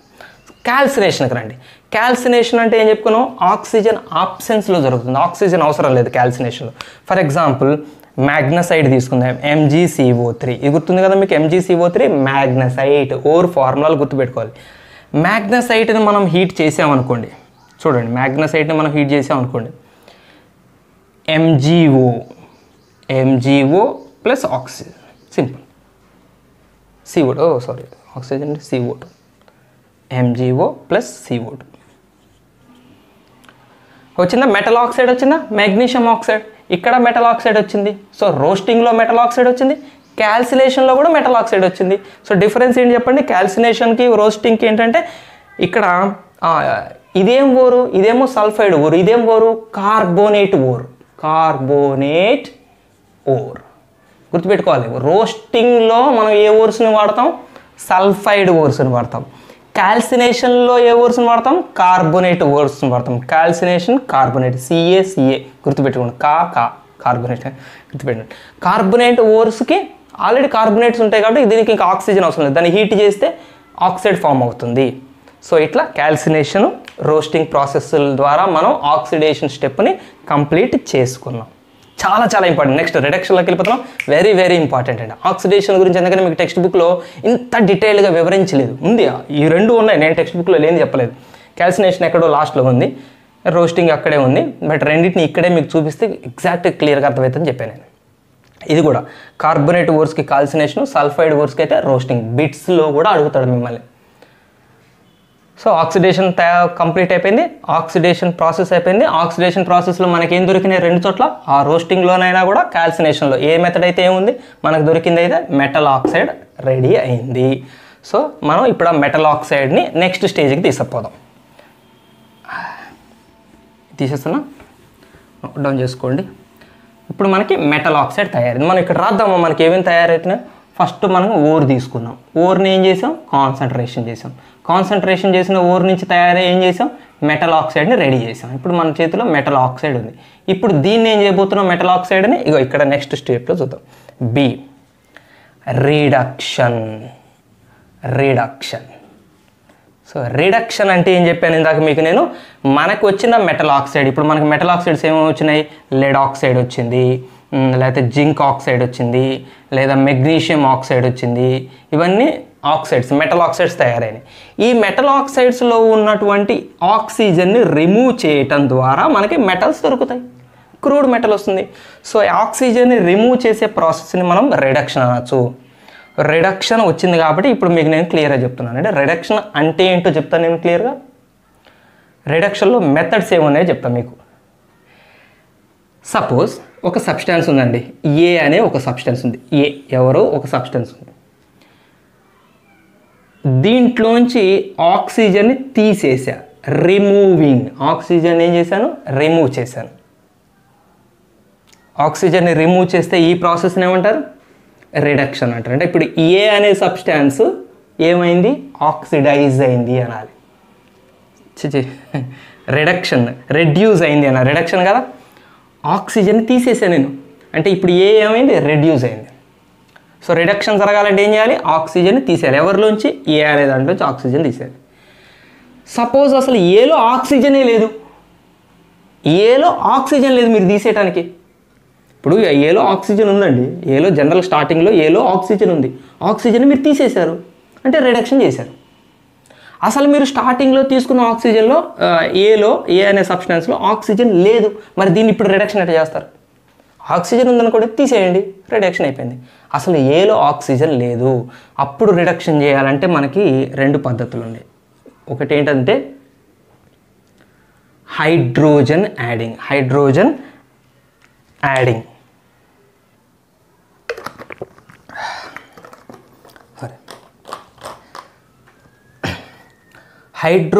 యాడ్ అయినా అది రిడక్షన్ ప్రాసెసే, గుర్తుపెట్టుకోండి. ఇక్కడ ఏం చెప్పాను నేను మీకు? ఏ అనే ఒక సబ్స్టాన్స్ నుంచి ఆక్సిజన్ని తీసేసాం, రిమూవింగ్. దిస్ ఈజ్ రిడక్షన్ అంటే ఇది. లేదా హైడ్రోజన్ కలిపినా దాన్ని రిడక్షన్ అంటాం. లేదా ఎలక్ట్రాన్స్ కలిసినా కూడా, ఎలక్ట్రాన్స్ వచ్చి యాడ్ అయినా కూడా దాన్ని రిడక్షన్ అంటారు. రిడక్షన్కి 3 రకాల డెఫినేషన్స్ ఉన్నాయి. ఈ 3 రిడక్షన్ ప్రాసెస్లు చాలా చాలా ఇంపార్టెంట్. కెమిస్ట్రీలో ఆక్సిడేషన్, రిడక్షన్ ప్రాసెస్లో మీకు అన్ని చాప్టర్లు దాదాపు పరిచయం అవుతుంటాయి మీకు కెమిస్ట్రీలో. ఆక్సిడేషన్ అంటే ఏంటి? ఆక్సిడేషన్. రిడక్షన్ అంటే ఏంటి? ఆక్సిజన్ని తీసేయటం, రెడ్యూస్ అయింది. ఇక్కడ ఏమైంది? ఇక్కడ ఏమైంది? రెడ్యూస్ అయింది. ఇక్కడ ఏమైంది? రెడ్యూస్ అయింది. ఇక్కడ ఏమైంది? రెడ్యూస్ అయింది. ఇది ఎలా రెడ్యూస్ అయింది? ఆక్సిజన్ పోవటం ద్వారా రెడ్యూస్ అయింది. ఇది ఎలా రెడ్యూస్ అయింది? హైడ్రోజన్ వచ్చి చేరటం ద్వారా రెడ్యూస్ అయింది. ఇది ఎలా రెడ్యూస్ అయింది? ఎలక్ట్రాన్స్ వచ్చి చేరడం ద్వారా రెడ్యూస్ అయింది. వెరీ వెరీ ఇంపార్టెంట్, మనకి దీంతో పని లేదు. బట్ ఇవి రెండు మనకి ఇప్పుడు మనకు ఉన్నాయి, అందుకని మీకు నేను చూపిస్తాను. సో రిడక్షన్ అంటే ఈ 3 రకాలు రిడక్షన్ ఉంటాయి. రైట్, గుర్తుపెట్టుకోండి, చాలా ఇంపార్టెంట్. గుర్తుపెట్టుకోండి రిడక్షన్ అంటే ఏంటనేది బాగా గుర్తుపెట్టుకోండి. సో మెయిన్గా అయితే మనకు కావాల్సింది ఈ రెండు, ఆక్సిజన్ తీసేసిన రిడక్షనే, ఎలక్ట్రాన్స్ వచ్చి చేరిన రిడక్షనే. సో స్టార్ట్ చేద్దామా. రిడక్షన్లో మనకి 4 రకాల మెథడ్స్ ఉన్నాయండి. ఆక్సిడేషను 2 రకాలు జరుగుతాయి, క్యాల్సినేషను, రోస్టింగ్. రిడక్షన్ అనేది కూడా 4 రకాల పద్ధతుల్లో జరుగుతుంది. 4 రకాల డిఫరెంట్ మెథడ్స్ ఉన్నాయి, రకరకాల ఊర్స్కి రకరకాల మెథడ్. ఫస్ట్ది ఏంటంటే కెమికల్ మెథడ్. ఇది మీకు టెక్స్ట్ బుక్లో కూడా డీటెయిల్గా ఎక్స్ప్లెయిన్ చేయలేదు, పేర్లు ఇచ్చాడు. అసలు ఎక్కడ కెమికల్ మెథడ్ జరిగింది, ఎక్కడ డిస్ప్లేస్మెంట్ మెథడ్ జరిగింది, ఎక్కడ ఎలక్ట్రోలైటిక్ మెథడ్ జరిగింది, ఎక్కడ ఈ మెథడ్స్ ఎక్కడ జరిగినాయని మీకు డీటెయిల్గా ఇవ్వలేదు. సెల్ఫ్ ఆటో రిడక్షన్ మెథడ్ ఉంది, అది ఎక్కడ జరిగినాయి అనేది మీకు డీటెయిల్ లేదు. ఆటో రిడక్షన్ ఒకటి ఇచ్చినట్టున్నాడు. Chemical method. రెండోది సెల్ఫ్ రిడక్షన్. ఇక్కడ ఎక్స్ప్లెయిన్ చేసుకుందాం, లేకపోతే ఒకసారి 4 పేర్లు రాయటం మళ్ళీ దాన్ని అరేంజ్ చేయటం టైం వేస్ట్ కదా. కెమికల్ మెథడ్ చూద్దాం. కెమికల్ మెథడ్లో రిడక్షన్ చేయటం అంటే ఏంటంటే, ఫర్ ఎగ్జాంపుల్ మనకి లెడ్ ఆక్సైడ్ ఫామ్ అయింది కదా, ఇక్కడ ఆక్సిడేషన్ స్టేట్లో లెడ్ ఆక్సైడ్ ఫామ్ అయింది కదా. ఈ లెడ్ ఆక్సైడ్ని సే కార్బన్ కోక్, మనం కార్బన్ యొక్క ఫామ్ కోక్తో కనుక మనం హీట్ చేస్తే, హీటింగ్ చాలా హై టెంపరేచర్ హీటింగ్ అండి, దాదాపు ఇది 1500 డిగ్రీలు, 1400 నుంచి 1500 డిగ్రీల సెంటిగ్రేడ్ దగ్గర హీటింగ్ జరుగుతుంది. చాలా హీట్ అనమాట అది. ఇంత అమౌంట్ ఆఫ్ హీట్స్ని మనం జనరల్గా బయట ఏ గ్యాస్ స్టవ్ మీదను ల్యాబొరేటరీలో చేయం. మనం ఇంత అమౌంట్ ఆఫ్ హీట్స్ని మనం ఫర్నేస్ అనే ఒక ఆపరేటస్లో చేస్తాం. సో ఈ కెమికల్ స్టేజ్ అనేది ఫర్నేస్లో, అంటే రిడక్షన్ అనే ఈ ప్రాసెస్ ఎక్కడ జరుగుతుంది, పెద్ద పెద్ద ఫర్నేసులు ఉంటాయి. మనం నెక్స్ట్ వీడియోలో ఫర్నేసులు, బ్లాస్ట్ ఫర్నేసులు, ఆ ఫర్నేసులు అన్నిటిని మనం డీటెయిల్గా డిస్కస్ చేద్దాం. ఫర్నేస్లో జరుగుతుందండి, ఇది ఒక క్లోజ్డ్ ఛాంబర్లో జరుగుతుంది, ఇంత హీట్ దగ్గర జరుగుతుంది. అప్పుడు ఏం జరుగుతుందంటే కార్బన్ ఆక్సిజన్తో రియాక్షన్ అవుతుంది, లెడ్ సెపరేట్ అవుతుంది, lead plus carbon monoxide. C reacts with oxygen, carbon ఆక్సిజన్తో reaction జరిపి కార్బన్ మోనాక్సైడ్ ఫామ్ అవుతుంది, లెడ్ సెపరేట్ అవుతుంది. కార్బన్ మోనాక్సైడ్ గ్యాస్, ఇది గ్యాస్ స్టేజ్లో సెపరేట్ అవుతుంది, ఇది లెడ్ మనకి సాలిడ్ కాకపోతే మోల్టెన్ కరిగిన స్టేజ్లో మనకి బయటకు వస్తుంది. తర్వాత ఎట్లాగో సాలిడ్ అది గడ్డగడుతుంది. సో మనకి క్రూడ్ మెటల్ తయారైంది చూడండి, రిడక్షన్ జరిగింది కదా. రిడక్షన్ ఎవరి ప్రెజెన్స్లో జరిగింది, కార్బన్ ప్రెజెన్స్లో జరిగింది. చాలా ఇంపార్టెంట్, కార్బన్ ప్రెజెన్స్లో రిడక్షన్ జరిగింది. ఇంకొక రిడక్షన్ చూద్దాం మనం, ఇంకొక metal oxide, next iron oxide Fe2O3 ferric oxide లేదా haematite. Or పేరేంటిది, haematite. Fe2O3 or haematite, ఇది ఆక్సైడ్ ఫామ్, ఐరన్ ఆక్సైడ్ అనమాట. Lead oxide, zinc oxide, magnesium oxide లాగా ఐరన్ ఆక్సైడ్ని మనం కార్బన్ మోనాక్సైడ్ ప్రెజెన్స్లో బ్లాస్ట్ ఫర్నేస్లో, ఇది కూడా ఎక్కడ జరుగుతుంది, బ్లాస్ట్ ఫర్నేస్లో జరుగుతాయి. ఎందుకంటే హై హీట్లలో జరుగుతాయి, ఇవన్నీ హై టెంపరేచర్లో జరుగుతాయి ఇక్కడ. సో ఇక్కడ మనకి ఐరన్ వస్తుంది అండ్ కార్బన్ డైఆక్సైడ్ రిలీజ్ అవుతుంది, ఐరన్ కార్బన్ డైఆక్సైడ్ రిలీజ్ అవుతుంది. బ్యాలెన్సింగ్ చూస్తే మనం ఫర్ ఎగ్జాంపుల్ దీన్ని 3 2 6 3 3 6, ఇది 2 సరిపోయింది. ఓకేనా.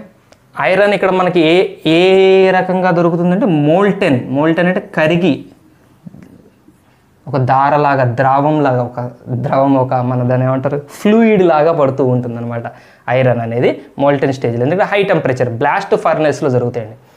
సో ఇక్కడ చూడండి రిడక్షన్ ప్రాసెస్ జరిగింది. ఎవరెవరి రిడక్షన్ ప్రాసెస్ జరిగింది, మనం ఎవరే ఆక్సైడ్ చూసాము, లెడ్ యొక్క ఆక్సైడ్ చూసాము, ఐరన్ యొక్క ఆక్సైడ్ చూసాము. లెడ్ యొక్క చాలా ఇంపార్టెంట్, ఎందుకు మెన్షన్ చేస్తున్నాను ఇక్కడ చాలా ఇంపార్టెంట్ మీకు చూపిస్తాను. లెడ్ యొక్క ఆక్సైడ్, ఐరన్ యొక్క ఆక్సైడ్ యొక్క రిడక్షన్ ప్రాసెస్ ఎలా జరిగింది, లెడ్ ఆక్సైడ్ని కార్బన్తో, ఐరన్ ఆక్సైడ్ని కార్బన్ మోనాక్సైడ్తో రియాక్షన్ జరిగినప్పుడు మనకి క్రూడ్ మెటల్స్ వచ్చాయి. ఇక్కడ రిడక్షన్ ప్రాసెస్ జరగడానికి కారణమైన వీళ్ళిద్దరిని మనము రెడ్యూసింగ్ ఏజెంట్స్ అంటారు. వీటికి పేరు కూడా ఉంది, reducing agents. Very very important, reducing agents. So ఇక్కడ చూడండి, రిడక్షన్ అనేది జరగాలి అంటే మనం రెడ్యూసింగ్ ఏజెంట్స్ని వాడతాం. రెడ్యూసింగ్ ఏజెంట్స్ వాడటం ద్వారా మనకి ఇక్కడ ఏం ఫామ్ అయినాయి, క్రూడ్ మెటల్స్ సంపాదించాం, క్రూడ్ మెటల్స్ మనకి దొరికినాయి. రైట్, ఓకేనా. సో చాలా చాలా చాలా ఇంపార్టెంట్ ఈక్వేషన్స్ అండి ఇవి, కంపల్సరీ రాసుకోండి. మనం బ్లాస్ట్ ఫర్నేస్లో మళ్ళీ ఇవే ఈక్వేషన్స్ చూస్తాం. ఓకే, సో ఇది లెడ్ ఆక్సైడ్, ఐరన్ ఆక్సైడ్ సంబంధించింది. ఇది కెమికల్ మెథడ్. ఇక్కడ మనం జరిగింది కెమికల్ మెథడ్. మనం ఒక రెడ్యూసింగ్ ఏజెంట్స్ని యూజ్ చేసి ఏం చేసాం, రిడక్షన్ చేసాం. రెడ్యూసింగ్ ఏజెంట్స్ని యూజ్ చేసి రిడక్షన్ చేసాం కాబట్టి మనం ఈ మెథడ్ని మనం కెమికల్ మెథడ్ అంటాం. ఓకేనా, ఇక్కడ ఒక కెమికల్ ప్రాసెస్ జరిగింది. ఇక్కడ మనం ఇంకొక ఇంట్రెస్టింగ్, వెరీ ఇంట్రెస్టింగ్ ఇంకొక మెథడ్ చూద్దాం. ఏంటంటే ఇందులో కాపర్ యొక్క ఆక్సైడ్ ఉందనుకోండి, cuprous oxide Cu2O.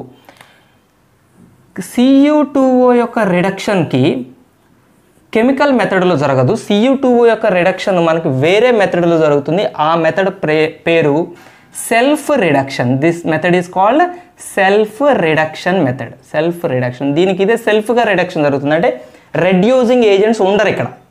ఇందాకలాగా carbon monoxide అంటే రెడ్యూసింగ్ ఏజెంట్స్ ఉండరు. దీనికి సెల్ఫ్ రిడక్షన్ జరుగుతుంది. దీని సెల్ఫ్ రిడక్షన్ ఎలా జరుగుతుందో చూడాలంటే ముందు మనం ఆక్సిడేషన్ నుంచి వద్దాం. కాపర్ సల్ఫైడ్ ఆక్సిడేషన్ యొక్క సల్ఫైడ్ ఓవర్ తీసుకుందాం, Cu2S. సల్ఫైడ్ ఓవర్ అంటే ఆక్సిడేషన్లో ఏ మెథడ్ మనం వాడేది? ఆక్సిడేషన్లో 2 మెథడ్స్ ఉన్నాయి, క్యాల్సినేషన్, రోస్టింగ్. ఈ రెండిట్లో ఏది మనం వాడాల్సింది? సల్ఫైడ్ ఓవర్స్కి రోస్టింగ్ వాడాలి మనం. రోస్టింగ్ అంటే ఇక్కడ మనం ఏం చేయాలి, దీనికి ఆక్సిజన్ని సప్లై చేస్తాం. చాలా ఇంపార్టెంట్ ఇక్కడ స్టేజ్ ఏంటంటే ఆక్సిజన్ మనం సప్లై చేస్తుంటాం. ఆక్సిజన్ సప్లై అవుతున్నప్పుడు ఆక్సిజన్ సల్ఫరు రీప్లేస్ అయ్యి ఆక్సిజన్ ఇక్కడ సల్ఫర్ ప్లేస్లో వచ్చేసి Cu2O క్యూప్రస్ ఆక్సైడ్ ఫామ్ అవుతుంది, ప్లస్ సల్ఫర్ డైఆక్సైడ్ రిలీజ్ అవుతుంది. సరే, బ్యాలెన్సింగ్ అనేది మనం పక్కన పెట్టండి. బ్యాలెన్సింగ్ ఈక్వేషన్స్ 1, 2లో మీరు మనం బ్యాలెన్స్ చేసుకోవచ్చు. బట్ ఇక్కడ ఇంపార్టెంట్ విషయం ఏంటంటే ఏ సబ్స్టెన్స్తో రియాక్ట్ అవుతుంది, ఏది మనకి ఫామ్ అవుతుంది అనేది ఇంపార్టెంట్. బ్యాలెన్సింగ్ మనకు స్టాయికియోమెట్రీలో ఇంపార్టెంట్. ఎన్ని మోల్స్ ఇది, ఎన్ని మోల్స్ అది కలుస్తుంది, ఎన్ని మోల్స్ వచ్చింది. ఇక్కడ మనకి ఎన్ని మోల్స్ అయితే అవసరం లేదు, ఎవరితో రియాక్ట్ అయ్యారు, ఏమేమి వస్తున్నారు. ఓకే, బ్యాలెన్సింగ్ ఎప్పుడు కూడా మనం సెకండరీ. అంతేగాని ఫస్టే మీరు చదవటమే ఈక్వేషన్ని బై హార్ట్ చేయడమే మీరు బ్యాలెన్సింగ్ ఈక్వేషన్స్లో Fe2O3 ఇందాక చేసిన Fe2O3 plus 3CO gives rise to 2Fe2 ఇట్లా మనం ఈక్వేషన్ బ్యాలెన్సింగ్ ఈక్వేషన్ మనం నెంబర్స్ చదివితే అది మనం బై హార్ట్ చేయటం అవుతుంది కానీ అర్థం చేసుకొని చదవటం అవ్వదు. ఈక్వేషన్స్ని ఎప్పుడు కూడా మనం ఏ కాంపౌండ్తో రియాక్ట్ అవుతుంది, ఏమేమి మనకు ప్రొడక్ట్స్ వస్తున్నాయి, ఇది ఫస్ట్ ప్రైమరీగా మనం గుర్తుపెట్టుకోవాలి. బ్యాలెన్స్ అనేది తర్వాత ప్రయారిటీని బట్టి.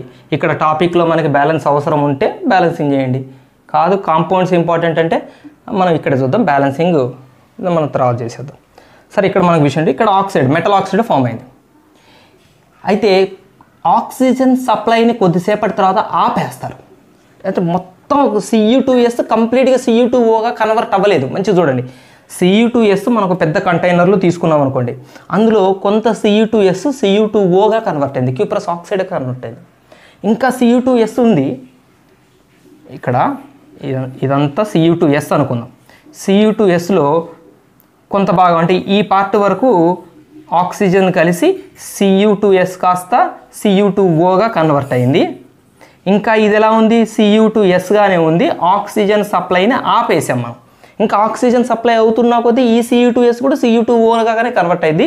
కొంత Cu2O వచ్చిన తర్వాత ఇక ఆక్సిజన్ సప్లై ఆపేయగానే ఈ Cu2S అలానే ఉండిపోతుంది. ఆల్రెడీ కన్వర్ట్ అయిన Cu2O ఉంది కదా, ఇవి 2 రియాక్షన్ జరుగుతాయి. ఈ 2 కలుసుకొని సెల్ఫ్ రిడక్షన్ అంటే ఇదే.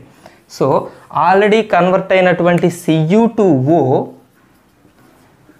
తను దేని నుంచి వచ్చింది, Cu2S నుంచి వచ్చిన Cu2S నుంచి వచ్చింది కదా, దానితోనే రియాక్షన్ జరిపి మనకి కాపర్, క్రూడ్ మెటల్ని అండ్ సల్ఫర్ డైఆక్సైడ్ని మనకి ఇస్తుంది. సో ఇక్కడ మనకి ఎట్లాంటి రెడ్యూసింగ్ ఏజెంట్స్ పని చేయలేదు, సెల్ఫ్ రిడక్షన్ జరిగింది. Cu2S Cu2Oగా కన్వర్ట్ అయ్యి ఆ Cu2O Cu2Sతో మళ్ళీ రియాక్షన్ జరిపి మనకి ఇక్కడ కాపర్ అనే మెటల్ని ఇచ్చింది. ఇది సెల్ఫ్ రిడక్షన్ అంటే. ఓకేనా, ఈ నోట్ డౌన్ చేసుకోండి, మీరు ఈక్వేషన్స్ నోట్ డౌన్ చేసుకోండి. రైట్, రిడక్షన్లో సెల్ఫ్ రిడక్షన్ ప్రాసెస్ అయిపోయిందండి.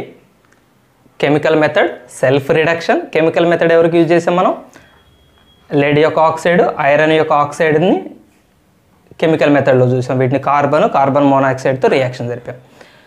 కాపర్నేమో సెల్ఫ్ రిడక్షన్లో చూసాం.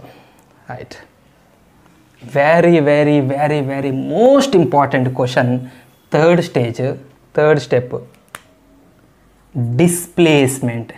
ఏంటిది ఇది? డిస్ప్లేస్మెంట్. రిడక్షన్, డిస్ప్లేస్మెంట్ రిడక్షన్ అంటాం మనం దీన్ని. Reduction by displacement. డిస్ప్లేస్మెంట్ ద్వారా ఇక్కడ మనకి రిడక్షన్ ప్రాసెస్ జరుగుతుంది. మిమ్మల్ని ఇక్కడ కంపల్సరీగా ప్రాసెస్ ఈ ప్రాసెస్, ఇందులో మనం ఒక ప్రాసెస్ గురించి నేర్చుకుంటాం. దాని పేరు thermite process. Thermite process very very very important. Thermite process మిమ్మల్ని కంపల్సరీగా అడుగుతాడండి. థర్మైట్ ప్రాసెస్ని ఖచ్చితంగా అడుగుతాడు, సెపరేట్ క్వశ్చన్లు అనమాట. థర్మైట్ ప్రాసెస్ ఏంటంటే మెటల్ ఆక్సైడ్స్, మేము డెఫినేషన్ని మీకు ఈక్వేషన్ ఫామ్లో రాస్తున్నాం. Metal oxide plus aluminium, metal oxide plus aluminium, ఈ రెండింటిని రియాక్షన్ జరిపితే ఆ ప్రాసెస్ని, ఆ రియాక్షన్ని థర్మైట్ రియాక్షన్ అంటారు. ఆ ప్రాసెస్ని థర్మైట్ ప్రాసెస్ అంటారు. థర్మైట్ ప్రాసెస్ అంటే ఒక మెటల్ ఆక్సైడ్ని అల్యూమినియంతో రియాక్షన్ జరుగుతుంది. మొత్తం పౌడర్ అనమాట. Metal ఆక్సైడ్ని powder, aluminium powder mix చేస్తే మనకి దాన్ని మనం థర్మైట్ మిక్స్చర్ అంటారు. ఆ మిక్స్చర్ కూడా ఒక పేరు ఉంది, థర్మైట్ మిక్స్చర్. థర్మైట్ మిక్స్చర్ అంటే ఈ మొత్తం పౌడర్ చేస్తారు. Metal powder, metal oxide powder, aluminium powder మొత్తం కలిపితే దాన్ని థర్మైట్ మిక్స్చర్ అంటారు. Thermite mixture very very very explosive, చాలా డేంజరస్ ఇది. సో ఈ రెండింటి మధ్య రియాక్షన్ జరిగితే ఏం జరుగుతుందో తెలుసా? ఈ అల్యూమినియం ఈ మెటల్ని రీప్లేస్ చేస్తుంది. జనరల్గా అల్యూమినియం ఏ కేటగిరీకి సంబంధించిందండి? Highly active metal. Highly active metal. ఈ హైలీ యాక్టివ్ మెటల్ ఏం చేస్తుందంటే ఇక్కడ తీసుకునే మెటల్ ఆక్సైడ్లో ఉన్న మెటల్ కొంచెం రియాక్టివిటీ తక్కువ ఉంటుంది. ఈ తక్కువ ఆర్డర్లో మెటల్ అనుకోండి, ఈ మెటల్ని రీప్లేస్ చేస్తుంది అల్యూమినియం. అంటే అప్పుడు అల్యూమినియం ఆక్సైడ్ ఫామ్ అవుతుంది. అల్యూమినియం ఆక్సైడ్ ఫామ్ అయ్యి ఈ మెటల్ సెపరేట్ అవుతుంది. ఇది సెపరేట్ అయింది, ఈ మెటల్ సెపరేట్ అయింది. సో అట్లా మనకి మెటల్ సెపరేట్ అయింది, క్రూడ్ మెటల్ తయారైంది. రిడక్షన్లో మనం చేసేది ఏంటి? క్రూడ్ మెటల్స్ తయారు చేయటం మీద. ఆక్సిడేషన్లో మెటల్ ఆక్సైడ్ తయారు చేసాం, మెటల్ ఆక్సైడ్ నుంచి క్రూడ్ మెటల్ తయారు చేసాం. కెమికల్ మెథడ్లో క్రూడ్ మెటల్ చూసాం, సెల్ఫ్ రిడక్షన్లో క్రూడ్ మెటల్ వచ్చింది. ఇప్పుడు డిస్ప్లేస్మెంట్ రిడక్షన్లో కూడా ఇక్కడ డిస్ప్లేస్మెంట్ జరిగింది. ఇక్కడ డిస్ప్లేస్మెంట్ జరిగింది కదా, డిస్ప్లేస్మెంట్ జరిగింది కాబట్టి ఇది డిస్ప్లేస్మెంట్ రిడక్షన్. రిడక్షన్ ఎందుకన్నా మనం మెటల్ ఆక్సైడ్ నుంచి మెటల్ ఒకటే వచ్చింది కదా, దీని ఆక్సైడ్ పోయింది కదా, మెటల్ నుంచి ఈ ఆక్సైడ్ పోయింది కదా, మెటల్ సెపరేట్ అయిపోయింది కదా, మెటల్లో ఉండాల్సిన ఆక్సైడ్ వేరే వాళ్ళకి పోయింది కదా. అందుకని మెటల్ ఏమైంది? ఇప్పుడు ఇక్కడ రెడ్యూస్ అయింది. తనలోంచి ఆక్సిజన్ పోతే తను ఏమైనట్టు? రెడ్యూస్ అయినట్టు, మెటల్ రెడ్యూస్ అయింది. అందుకనే ఇది డిస్ప్లేస్మెంట్ రిడక్షన్. దీనికి మనం ఒక ఎగ్జాంపుల్ చూద్దాం, బెస్ట్ ఎగ్జాంపుల్. జనరల్గా అల్యూమినియం అని కాదు, మెగ్నీషియం, ఇవి మెగ్నీషియం, సోడియం, ఈ హైలీ రియాక్టివ్ మెటల్స్ ఎప్పుడు కూడా మెటల్ ఆక్సైడ్స్తో రియాక్షన్ జరిపినప్పుడు అందులో నుంచి మెటల్ని రీప్లేస్ చేస్తాయి. ఫర్ ఎగ్జాంపుల్ మెటల్తో పాటు ఇక్కడ ఇంకొకటి అండి, హీట్ రిలీజ్ అవుతుంది. ఈ రియాక్షన్లో థర్మైట్ ప్రాసెస్లో హీట్ రిలీజ్ అవుతుంది. థర్మైట్ ప్రాసెస్ ఓకే, మనం మళ్ళీ ఎరేజ్ చేస్తే నీట్నెస్ పోతుంది. చాలా జాగ్రత్త చూడండి. ఇక్కడ మీకు ఒక ఎగ్జాంపుల్ రాస్తాను నేను. దీనికి ఎగ్జాంపుల్ మనం థర్మైట్ ప్రాసెస్ ఎగ్జాంపుల్ రాస్తాం. జనరల్గా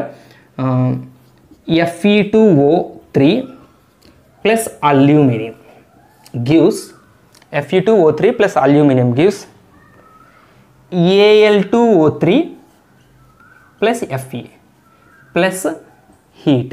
హీట్ అంటే అది ఏదో కొంచెం ఆవిరి లాంటి హీట్ కాదు, మామూలు హీట్ కాదు, హై టెంపరేచర్.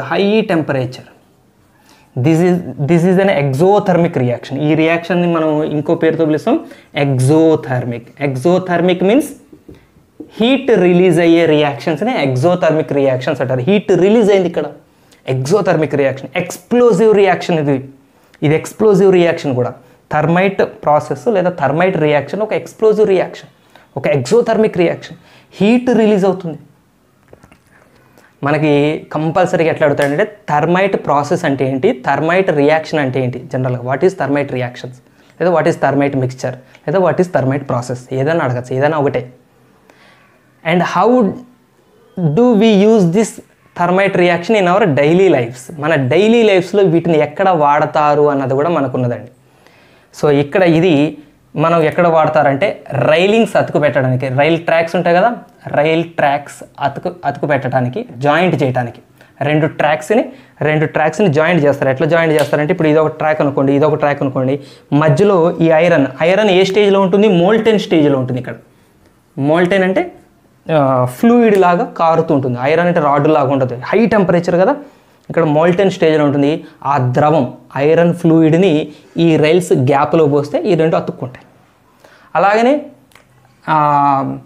మెషిన్స్ రిపేర్లో కూడా మెషిన్స్ ఏమైనా ఐరన్ మెషిన్స్ క్రాక్ వచ్చినాయి, మెషిన్ క్రాక్స్ వచ్చినాయి అనుకోండి, పగుళ్ళు వచ్చినాయి అనుకోండి, ఆ మెషిన్ క్రాక్స్లో కూడా ఈ ఐరన్ యొక్క మోల్టెన్ ఐరన్ అందులో పోయటం ద్వారా కూడా మనకి అవి అతుక్కుంటాయి. అట్లా మనకి డైలీ లైఫ్లో యూజ్ చేస్తాం.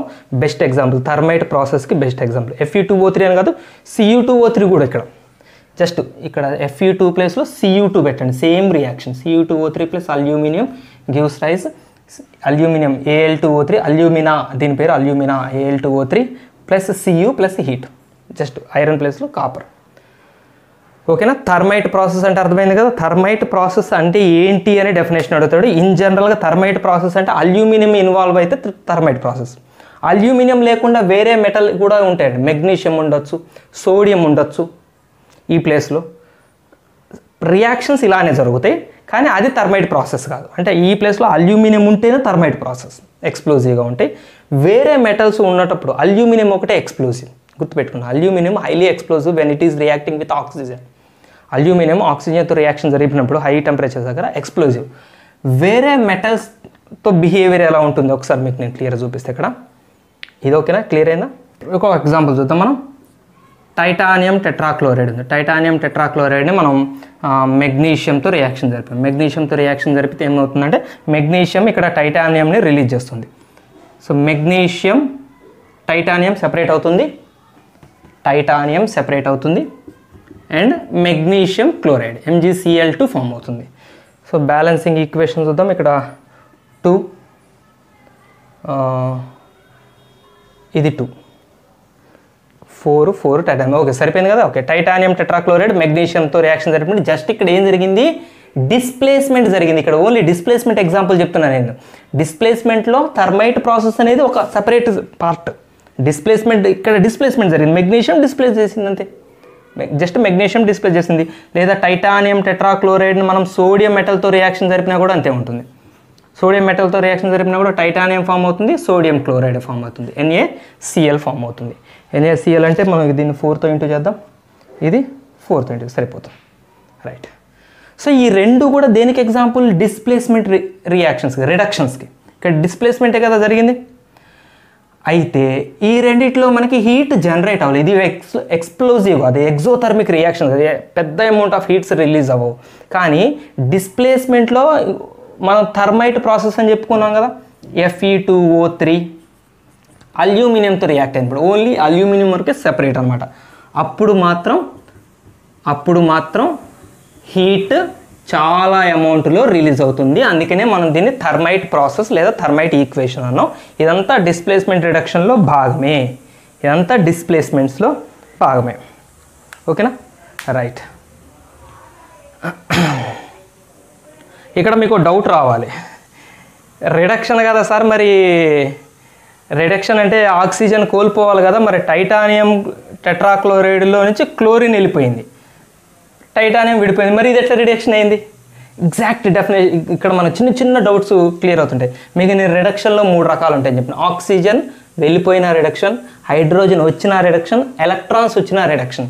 సో టైటానియం టెట్రాక్లోరైడ్ యాక్చువల్గా మనకి Ti+ గాను Cl- గాను విడిపోతారు. ఫస్ట్ విడిపోయి మెగ్నీషియం వచ్చి దీన్ని అటాక్ చేస్తుంది. దీనికి ఎలక్ట్రాన్స్ వచ్చి చేరుతాయి, దీనికి చేరుతాయి. మెగ్నీషియం ముందు మెగ్నీషియం అయాన్స్గా విడిపోతుంది. మెగ్నీషియం ప్లస్ గాను, ఇక్కడ మీకు డౌట్ క్లారిఫై చేయడం కోసం చెప్తున్నాను. ఎవరికైనా డౌట్ వచ్చి ఉంటే, రిడక్షన్ జరగాలంటే ఆక్సిజన్ పోవాలి.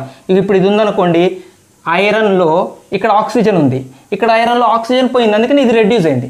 మరి ఇక్కడ టైటానియం రెడ్యూస్ ఎట్లయింది అంటే, ఇక్కడ జరిగేది యాక్చువల్గా ఏంటంటే ఈ రెండు విడిపోతాయి. ఇది టైటానియం ప్లస్, ఇది మైనస్కి విడిపోతుంది. మెగ్నీషియం కూడా అయనైజ్ అవుతుంది. మెగ్నీషియము కొన్ని ఎలక్ట్రాన్స్ని రిలీజ్ చేస్తుంది. Mg+ గాను కొన్ని ఎలక్ట్రాన్స్ని రిలీజ్ చేస్తుంది. Mg వచ్చి దీనికి చేరుతుంది, ఎలక్ట్రాన్స్ వచ్చి దీనికి చేరుతాయి. ఎలక్ట్రాన్స్ వచ్చి చేరినా దాని రిడక్షన్ అని ఇందాక అన్నాం కదా మనం, గుర్తుపెట్టుకొని చాలా ఇంపార్టెంట్ అని చెప్పాను. ఎలక్ట్రాన్స్ వచ్చి చేరినా దాన్ని రిడక్షన్ ప్రాసెస్ అంటాం. ఆక్సిజన్ పోయిన రిడక్షన్, ఎలక్ట్రాన్స్ వచ్చిన రిడక్షన్. సో రిడక్షన్ అట్లా జరిగింది ఇక్కడ. ఓకేనా, డిస్ప్లేస్మెంట్ రిడక్షన్ అయిపోయింది. ఇక 4th రిడక్షన్ అండి. Very very very very very important reduction. మీకు నేను చెప్తున్నాను, ఈ రిడక్షన్ మీకు కంపల్సరీగా అడిగే క్వశ్చన్స్లో ఇది కూడా ఉంటుంది. అండ్ ఈ హెడ్డింగ్ ఇచ్చాడు, దీనికి సంబంధించిన ఎక్స్ప్లెనేషన్ ఎక్కడా ఇవ్వలేదు అని చాలామంది అనుకుంటారు, అట్లుంది టెక్స్ట్ బుక్లో. Electrolytic reduction, electrolytic reduction. రిడక్షన్స్లో 4 రకాల్లో ఈ పేరు ఉంది, కానీ టెక్స్ట్ బుక్లో ఎలక్ట్రోలైటిక్ రిడక్షన్ అని మనకు ప్రత్యేకంగా ఒక సైడ్ హెడ్డింగ్ పెట్టి ఎక్కడ కనపడదు. మీకు టెక్స్ట్ బుక్ మొత్తం ఎతకండి, ఎలక్ట్రోలైటిక్ రిడక్షన్ అని ఎక్కడ మనకు కనపడదు. అది ఓకే, మీకు చూపిస్తాను ఇప్పుడు ఎలక్ట్రోలైటిక్ రిడక్షన్ అంటే ఏంటో చెప్తాను. జనరల్గా చూడండి, మనం ఇక్కడ కెమికల్ మెథడ్లో మనం ఎవరిని రెడ్యూస్ చేసాం? లెడ్ ఆక్సైడ్ని రెడ్యూస్ చేసాం, ఐరన్ ఆక్సైడ్ని, జింక్ ఆక్సైడ్ని రెడ్యూస్ చేసాం, అవునా? సియుఓనేమో సెల్ఫ్ రిడక్షన్లో చూసాం, దీని యొక్క ఆక్సైడ్ని Cu2O. ఫర్ ఎగ్జాంపుల్ MgO ఉందనుకోండి, మెగ్నీషియం ఆక్సైడ్ ఉందనుకోండి. మెగ్నీషియం ఆక్సైడ్ని రిడక్షన్ చేయాలంటే మరి వీటిలో ఏ మెథడ్ని ఉపయోగిస్తాం? మెగ్నీషియం ఆక్సైడ్ని కెమికల్ మెథడ్లో రెడ్యూస్ చేయడానికి కుదరదు. అంటే కెమికల్ మెథడ్ అంటే ఇక్కడ మనం ఏం చేసాం, వీటికి కార్బన్ కలిపాము లేదా కార్బన్ మోనాక్సైడ్ కలిపాం. వీటిని కార్బన్ లేదా కార్బన్ మోనాక్సైడ్లు కలపటం ద్వారా రిడక్షన్ జరగదు. ఎందుకు? Magnesium highly reactive element. ఇది అడుగుతాడు కంపల్సరీగా. లెడ్ ఆక్సైడ్ని మీరు కెమికల్ మెథడ్లో రెడ్యూస్ చేశారు, కార్బను లేదా కోకుల్ని రెడ్యూసింగ్ ఏజెంట్స్గా వాడి వీటిని రెడ్యూస్ చేశారు, అంటే ఇందులోంచి ఆక్సిజన్ తీసేశారు. మరి అదే పని మెగ్నీషియం ఆక్సైడ్కి చేయగలరా అంటే కార్బన్ యాడ్ చేయడం ద్వారా, అంటే magnesium oxide plus carbon add చేయడం ద్వారా మెగ్నీషియం సెపరేట్ అయ్యి కార్బన్ మోనాక్సైడ్ ఫామ్ అవుతుందా? ఫామ్ అవ్వదు, ఇది జరగదు. ఎందుకు అంటే మెగ్నీషియం హైలీ రియాక్టివ్ ఎలిమెంట్. వీటి యొక్క ఆక్సైడ్స్ ఉన్నాయి చూడండి, magnesium, aluminium, calcium, sodium, potassium, వీటి యొక్క oxides very very stable oxides. గుర్తుపెట్టుకుని, చాలా ఇంపార్టెంట్. ఎందుకు చేయరు అని అడుగుతుంది. Why don't we apply the chemical method లేదా why don't we reduce oxides of magnesium are aluminium using carbon and carbon monoxide? Carbon monoxide వీటిని ఎందుకు రెడ్యూస్ చేయమంటే వీటి ఆక్సైడ్స్ కన్నా వీటి ఆక్సైడ్స్ స్టేబుల్ ఆక్సైడ్స్, చాలా స్టేబుల్ ఆక్సైడ్స్. ఇవి హైలీ రియాక్టివ్ కదా.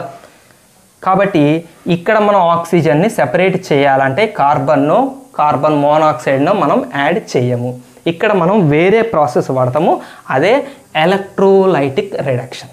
ఎలక్ట్రోలైటిక్ రిడక్షన్లో ఏం చేస్తామంటే వీటి ఆక్సైడ్స్ని, చాలా ఇంపార్టెంట్ వినండి, చాలా ఇంపార్టెంట్. వీటి ఆక్సైడ్స్ వీటిని మనం ఎలక్ట్రోలైటిక్ రిడక్షన్ ఎవరికి అప్లై చేస్తాం? జనరల్ ఈ మెథడ్ ఎవరికి అప్లై చేస్తాం? ఈ సెట్కి, యాక్టివ్ మెథడ్స్కి అప్లై చేస్తాం. ఎలక్ట్రోలైటిక్ రిడక్షన్ అనే ప్రాసెస్ యాక్టివ్ మెటల్స్కి అప్లై చేయాలి. ఎందుకు? యాక్టివ్ మెటల్స్ ఈ మెథడ్లో మనం రిడక్షన్ చేయడం కుదరదు. వీటి యొక్క ఆక్సైడ్స్ స్టేబుల్ ఆక్సైడ్స్, వీటిని ఎలక్ట్రోలైటిక్ రిడక్షన్లో అప్లై చేస్తాం. ఫర్ ఎగ్జాంపుల్ మనం కంపల్సరీగా వీటి ఆక్సైడ్స్ అనే కాదు, ఇవి ఆక్సైడ్స్ అనే, వీటిని రెడ్యూస్ చేయాలి అంటే ఎలక్ట్రోలైటిక్ రిడక్షన్. ఉదాహరణకి సోడియం క్లోరైడ్ ఉందండి, సోడియం క్లోరైడ్ని రెడ్యూస్ చేయాలంటే ఆక్సిజనే ఉండాల్సిన అవసరం లేదు కదా, దీన్ని రెడ్యూస్ చేయాలి. మనకు సోడియం మెటల్ రావాలి. రెడ్యూస్ చేయాలంటే మనం ఈ కార్బన్ మోనాక్సైడ్ అనే మెథడ్స్ మనం అప్లై చేయలేం. సో అది మనకి కుదరని పని, దానికి చాలా హై అమౌంట్ ఆఫ్ హీట్స్ కావాలి, ఎకనామికల్గా కూడా సాధ్యం కాదు. కాబట్టి వీటిని ఈ మెథడ్స్లో మనం రిడక్షన్ చేయలేము. ఎవరు వీళ్ళు? సోడియం ఎవరు? Highly active metal. మరి రెండో మెథడ్ ఎలక్ట్రోలైట్ చేస్తాం. ఎలక్ట్రోలైట్గా ఎవరిని తీసుకోవాలి? మరి ఎలక్ట్రాలిసిస్ చేద్దాం మనం. ఎలక్ట్రాలిసిస్ అంటే తెలుసా మీకు? కరెంటును ఉపయోగించి వీళ్ళిద్దరిని విడదీయటాన్ని ఎలక్ట్రాలిసిస్ అంటారు సింపుల్గా. ఎలక్ట్రిసిటీని ఉపయోగించి వీళ్ళిద్దరిని వేరు చేయటాన్ని ఎలక్ట్రాలిసిస్ అంటారు. సో ఇప్పుడు మనం సోడియంని వేరు చేయాలి కదా, అంటే వీళ్ళిద్దరిని వేరు చేయాలంటే ముందు ఇక్కడ మనం ఏం తీసుకోవాలి? ఏ మెటీరియల్ తీసుకోవాలి? యాక్వస్ సోడియం క్లోరైడ్ కూడా తీసుకోకూడదు. ఎలక్ట్రోలైట్గా ఇక్కడ యాక్వస్ సోడియం క్లోరైడ్ని కూడా తీసుకోకూడదు. సోడియం క్లోరైడ్ని ఈ మెథడ్స్లో రిడక్షన్ చేయడం కుదరదు.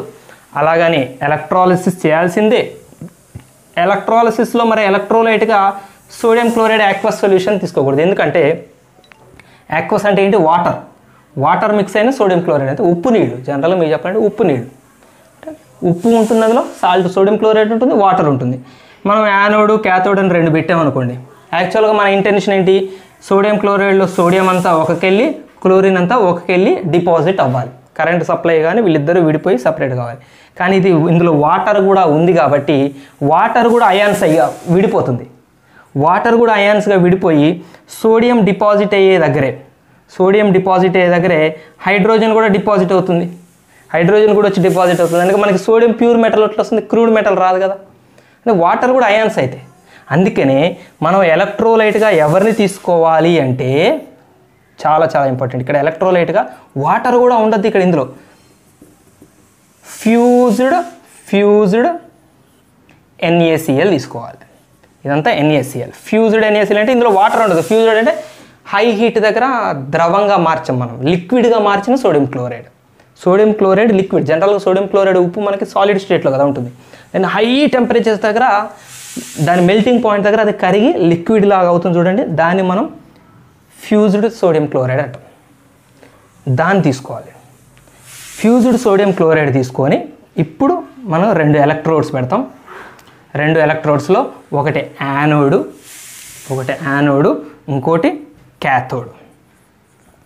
క్యాథోడ్ అంటే నెగిటివ్ ఛార్జ్, యానోడ్ అంటే పాజిటివ్ ఛార్జ్.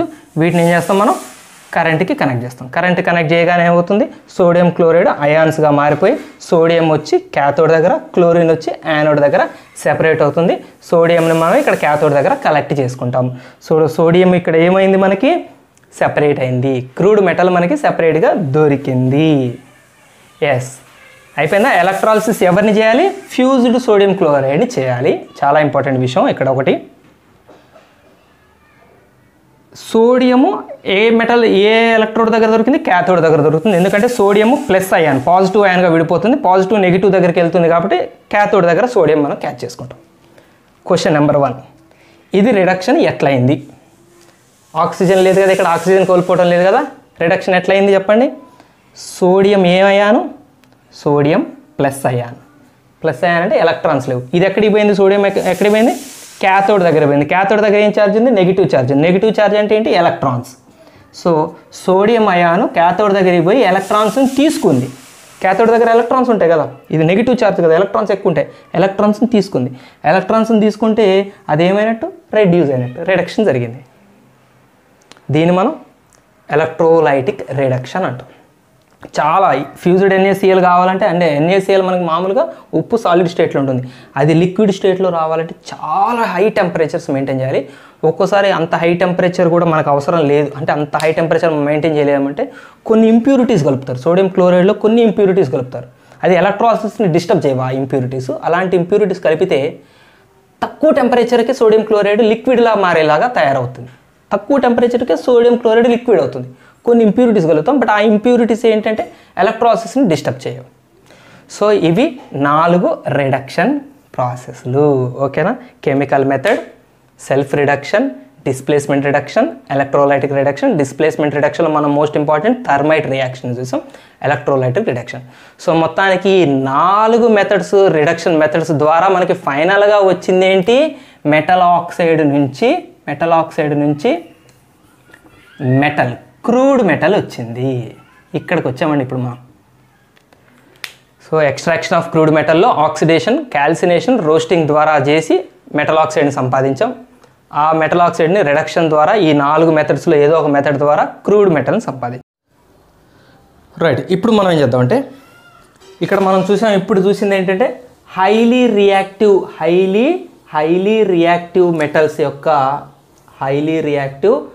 మెటల్స్ యొక్క రిడక్షన్ ప్రాసెస్ చూసాం. ఎలక్ట్రోలైటిక్ రిడక్షన్ ద్వారా చేస్తాం. హైలీ రియాక్టివ్ మెటల్స్ అంటే సోడియం క్లోరైడ్, ఇప్పుడు మనం చూసాం ఫ్యూజ్డ్ సోడియం క్లోరైడ్ సొల్యూషన్ని ఎట్లా ఎలక్ట్రోలైటిక్ రిడక్షన్ చేసామని చూసాం. సో రిడక్షన్ చేయటం ద్వారా మనం సంపాదించేది ఏంటి, ఒక క్రూడ్ మెటల్ని. ఇక్కడ మెటల్ ఆక్సైడ్ వస్తుంది, దాని నుంచి క్రూడ్ మెటల్ వస్తుంది. ఇప్పుడు మనం ఒక లోయర్ లెవెల్లో రియాక్టివిటీ సిరీస్లో ఒక లోయర్ లెవెల్లో ఉన్న ఒక మెటల్ ఆక్సైడ్ యొక్క రిడక్షన్ ప్రాసెస్ చూద్దాం. ఫర్ ఎగ్జాంపుల్ మనం సిల్వర్ది చూద్దాం. సిల్వర్ సల్ఫైడ్ HGSని చూద్దాం. లోయర్ ఆర్డర్లో ఉన్నటువంటి, ఇప్పుడు మీకు టెక్స్ట్ బుక్లో ఇవి 3 సెపరేట్ సైడ్ హెడ్డింగ్స్తో ఇచ్చాడండి. ఇది గమనించండి. ఫస్ట్ నేను సెపరేట్ ఎందుకు చేయలేదంటే అంతా ఒకటే ప్రాసెస్లో వెళ్ళిపోతుంటుంది. దీనికి ఒక సెపరేట్ సైడ్ హెడ్డింగ్ ఇచ్చాడు. Extraction of metals from top of the activity series, extraction of the metals from middle of the reactivity series, extraction of the metals from bottom of the activity series అని 3 సెపరేట్గా ఇచ్చాడు. So already మీకు నేను వీటి reduction process చెప్పాను. Chemical method చేస్తాం, self reduction చేసాం, displacement చూసాం. వీటి రిడక్షన్ ప్రాసెస్ చూసాం, ఎలక్ట్రోలైటిక్ రిడక్షన్ చేస్తాం. వీటి రిడక్షన్ ప్రాసెస్ ఎట్లుంటుంది అంటే రిడక్షన్ ప్రాసెస్లోనే ఈ ముగ్గురికి డిఫరెన్స్ ఉంది. అందుకనే నేను ఒక రిడక్షన్కి వచ్చాక 3 సెపరేట్గా చెప్తున్నాను నేను. రైట్. సో ఇక్కడ వీటి సల్ఫైడ్స్ చూద్దాం. జనరల్గా లోయర్ ఆర్డర్లో ఉన్నటువంటి బాటంలో ఉన్నటువంటి యాక్టివిటీ సిరీస్లో ఉన్నటువంటి ఎలిమెంట్స్ సల్ఫైడ్ ఓర్స్తో ఉంటాయి. జనరల్గా అయితే ఇవి మనం ఫస్ట్ వీడియోలో చూసాం, ఇవి నేటివ్ ఫామ్లో ఉంటాయి, విడిగానే దొరుకుతాయి మనకి. కొన్ని సల్ఫైడ్ ఓర్స్లో ఉంటాయి. వీటిని మనం రోస్టింగ్ చేస్తే అంతే కదా. ఇప్పుడు సల్ఫైడ్ ఓర్స్ని మనం ఏం చేస్తాం, రోస్టింగ్ చేస్తాం.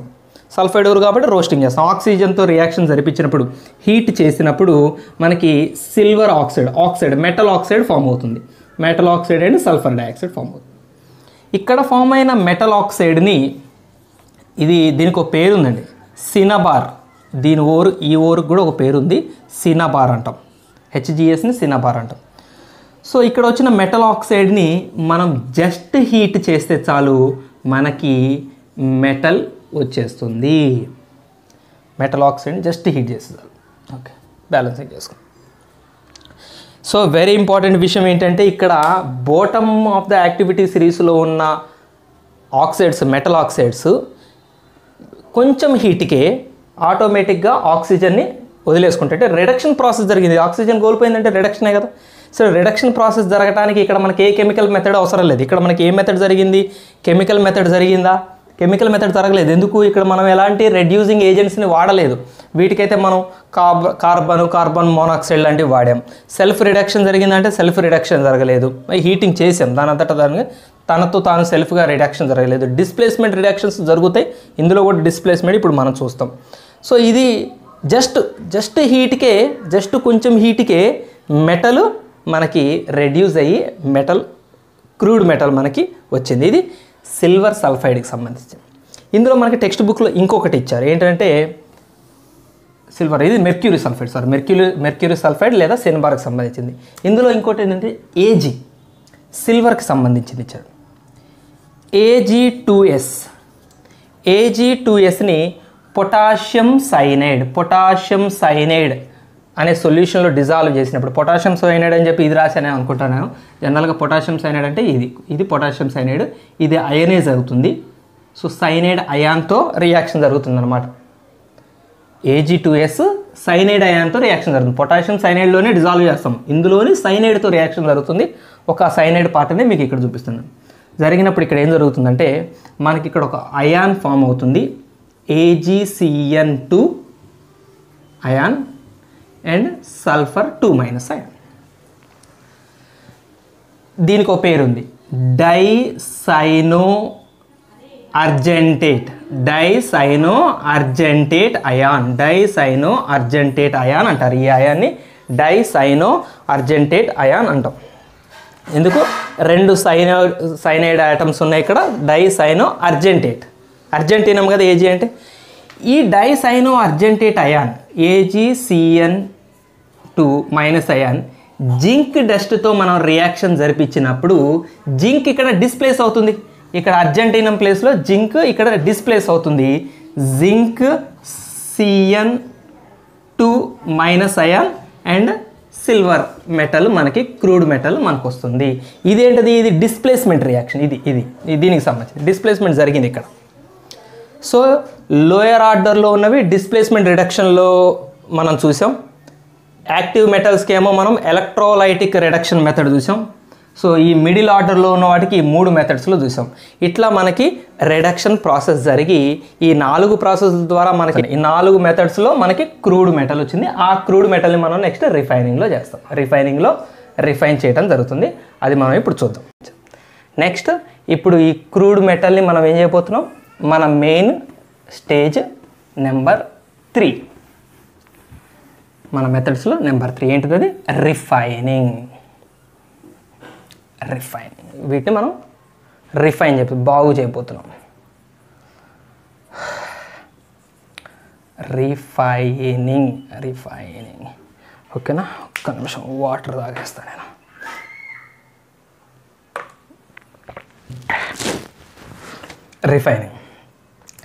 రిఫైనింగ్లో మనకి మొత్తం 4 మెథడ్స్ ఉన్నాయండి. రిఫైనింగ్లో 4 మెథడ్స్ ఏంటంటే, ఫస్ట్ది డిస్టిలేషన్ మెథడ్ అంటాం. డిస్టిలేషన్ అంటే ఏంటంటే ఒక రకంగా బాయిలింగ్ మెథడ్. ఇది బాయిలింగ్. డిస్టిలేషన్ మీన్స్ బాయిలింగ్, కొత్త విషయం కాదు. డిస్టిలేషన్ అంటే బాయిలింగ్.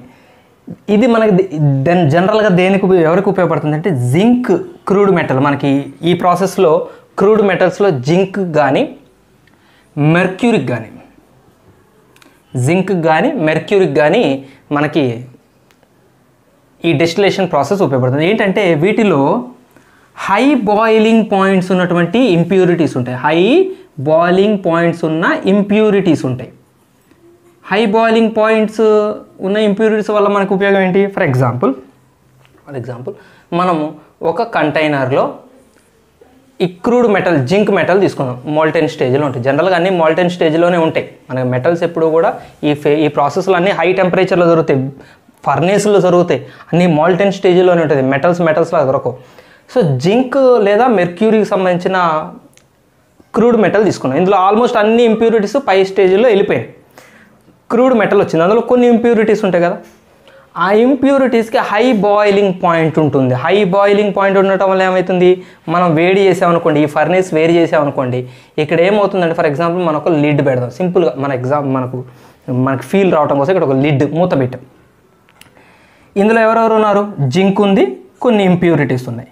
వీళ్ళిద్దరిలో ఎవరి బాయిలింగ్ పాయింట్ ఎక్కువ? ఇంప్యూరిటీస్కి బాయిలింగ్ పాయింట్ ఎక్కువ. బాయిలింగ్ పాయింట్ అంటే అర్థం ఏంటి? అవి ఆవిరయ్యేవి. లిక్విడ్ స్టేజ్ నుంచి వేపర్ స్టేజ్లోకి మారటానికి వీటికి ఎక్కువ టెంపరేచర్ కావాలి, చాలా వేడి చేయాలి. ఫర్ ఎగ్జాంపుల్ 1000 డిగ్రీల దగ్గర ఇవి ఇవాపరేట్ అయితే అనుకోండి. 1000 ఎగ్జాంపుల్ కనుక్కుందాం. 1000 డిగ్రీస్ దగ్గర ఇవి ఇవాపరేట్ అయితే అనుకోండి. జింక్ దానికి బాయిలింగ్ పాయింట్ అప్రాక్సిమేట్, నేను రఫ్గా అంటున్నాను, నేను ఓన్లీ మనకు ఫీల్ రావడం కోసం. 400 డిగ్రీ సెంటిగ్రేడ్ దగ్గర జింక్ ఎవాపరేట్ అవుతుంది అనుకోండి. బాయిలింగ్ పాయింట్, జింక్ యొక్క బాయిలింగ్ పాయింట్ 400 డిగ్రీస్ అనుకుందాం. సో మీరు హీట్ 400 డిగ్రీస్కి వేడి చేయగానే ఏమవుతుంది? ఈ కంటైనర్ని చెప్పండి, ఈ ఫర్నేస్ అనుకుంది. ఈ ఫర్నేస్ను 400 డిగ్రీస్కి హీట్ చేయగానే ఏమవుతుంది? ఇంప్యూరిటీస్ ఇవాపరేట్ అవుతాయా? అవ్వవు. ఇవి 1000 డిగ్రీస్ దగ్గర ఇవాపరేట్ అవుతాయి. మరి ఎవరు ఇవాపరేట్ అవుతారు? జింక్ ఇవాపరేట్ అయిపోతుంది. జింక్ వేపర్స్ వచ్చి అన్నీ ఇక్కడ లిడ్కి కలెక్ట్ అవుతాయి. ఎందుకు? జింక్ యొక్క బాయిలింగ్ పాయింట్ని రీచ్ అయింది, ఇంకా ఇంప్యూరిటీస్ బాయిలింగ్ పాయింట్ రీచ్ అవ్వలేదు. సో అట్లా మనకి ప్యూర్ జింక్ మెటల్ అనేది మనకి కలెక్ట్ అవుతుంది. సెపరేట్ చేసుకుంటాం. ఆ జింక్ ప్యూర్ అంటే మనకి దాదాపు 90 to 95% ప్యూరిటీ ఉంటుంది ఆ మెటల్లో. ప్యూర్ జింక్ అనేది మనకు వస్తుంది. సో ఈ మెథడ్ ఎప్పుడు అప్లై చేస్తాం? డిస్టిలేషన్ ఎప్పుడు అప్లై చేస్తాము? మనకు కావాల్సిన మెటల్ ఇంప్యూరిటీస్ మధ్య బాయిలింగ్ పాయింట్ డిఫరెన్స్ ఉన్నప్పుడు. బాయిలింగ్ పాయింట్ డిఫరెన్స్ ఉంటే ఏమవుతుంది? హై ఇంప్యూరిటీస్కి హై బాయిలింగ్ పాయింట్ ఉండటం వల్ల ఇవి బాయిల్ అవ్వవు, ఇవి ఇవాపరేట్ అవ్వవు. ఈలోపు జింక్ ఒకటే మొత్తం ఇవాపరేట్ అవుతుంది, జింక్ సెపరేట్ అయిపోతుంది. ఇంప్యూరిటీస్ ఇందులోనే మిగిలిపోతాయి. 1000 డిగ్రీకి రాలేదు ఇంకా, ఇంప్యూరిటీస్ అని ఇందులో మిగిలిపోతాయి. సో ఇట్లా డిస్టిలేషన్ ప్రాసెస్ జరుగుతుంది. డిస్టిలేషన్ ప్రాసెస్ మనం జనరల్గా జింక్ అండ్ మెర్క్యూరీస్కి మనం అప్లై చేస్తామండి. ఇది distillation process. Next second process ఇందులో పోలింగ్. ఇది జనరల్గా మనకి కాపర్ బ్లిస్టర్ కాపర్ క్రూడ్ మెటల్గా దొరికిన కాపర్ని మనం ప్యూరిఫై చేయడానికి యూజ్ చేస్తాం. దాన్ని మనం బ్లిస్టర్ కాపర్ అంటాం. అంటే కొన్ని ఇంప్యూరిటీస్తో కలిసి ఉంటుంది. ఇంప్యూరిటీస్ ఏముంటాయంటే ఇందులో జనరల్గా కాపర్ ఆక్సైడ్ ఉంటుంది, ఎక్కువ ఆక్సిడైజ్ అవుతుంది. కాపర్ ఈజీగా ఆక్సిడైజ్ అవుతుంది, అందుకని కాపర్ ఆక్సైడ్ అనే ఇంప్యూరిటీస్ కలిగి ఉంటుంది. దాన్ని మనం బ్లిస్టర్ కాపర్ అంటాం. బ్లిస్టర్ కాపర్ అంటే అది. సో అలాంటి బ్లిస్టర్ కాపర్ని మనం పోలింగ్ అనే ప్రాసెస్ ద్వారా ప్యూరిఫై చేస్తాం, రిఫైనింగ్ చేస్తాం. ఎట్లా చేస్తారంటే ఇది ఓల్డెస్ట్ పద్ధతి అండి. ఇది చాలా పురాతన కాలం పద్ధతి పోలింగ్ అనేది. ఇక్కడ ఏం చేస్తారంటే చాలా పెద్ద ఫర్నేస్లో బ్లిస్టర్ కాపర్ మోల్టెన్ స్టేజ్లో తీసుకుంటారు. తీసుకొని ఏం చేస్తారంటే ఒక గ్రీన్ లాగ్ లాగ్ అంటే తెలుసా, గ్రీన్ వుడ్ అంటే ఇంగ్లీష్ పోయెట్ రాసిన నవల లాగా ఉంటుంది. గ్రీన్ వుడ్ లేదా గ్రీన్ లాగ్, పచ్చి మొద్దు, తెలుగులో మనం పచ్చిగా మాట్లాడాలంటే పచ్చిగా ఉన్నటువంటి ఒక పెద్ద మొద్దు, చెక్క కట్టె చెట్టు మొద్దు, పచ్చిది. ఎందుకు తీసుకోకూడదు, గ్రీన్ ఎందుకు తీసుకోవాలి, డ్రై ఎందుకు తీసుకోకూడదు అంటే డ్రైది పెడితే ఏమవుతుంది, ఎండుది ఏమవుతుంది, వేడికి కాలిపోతుంది.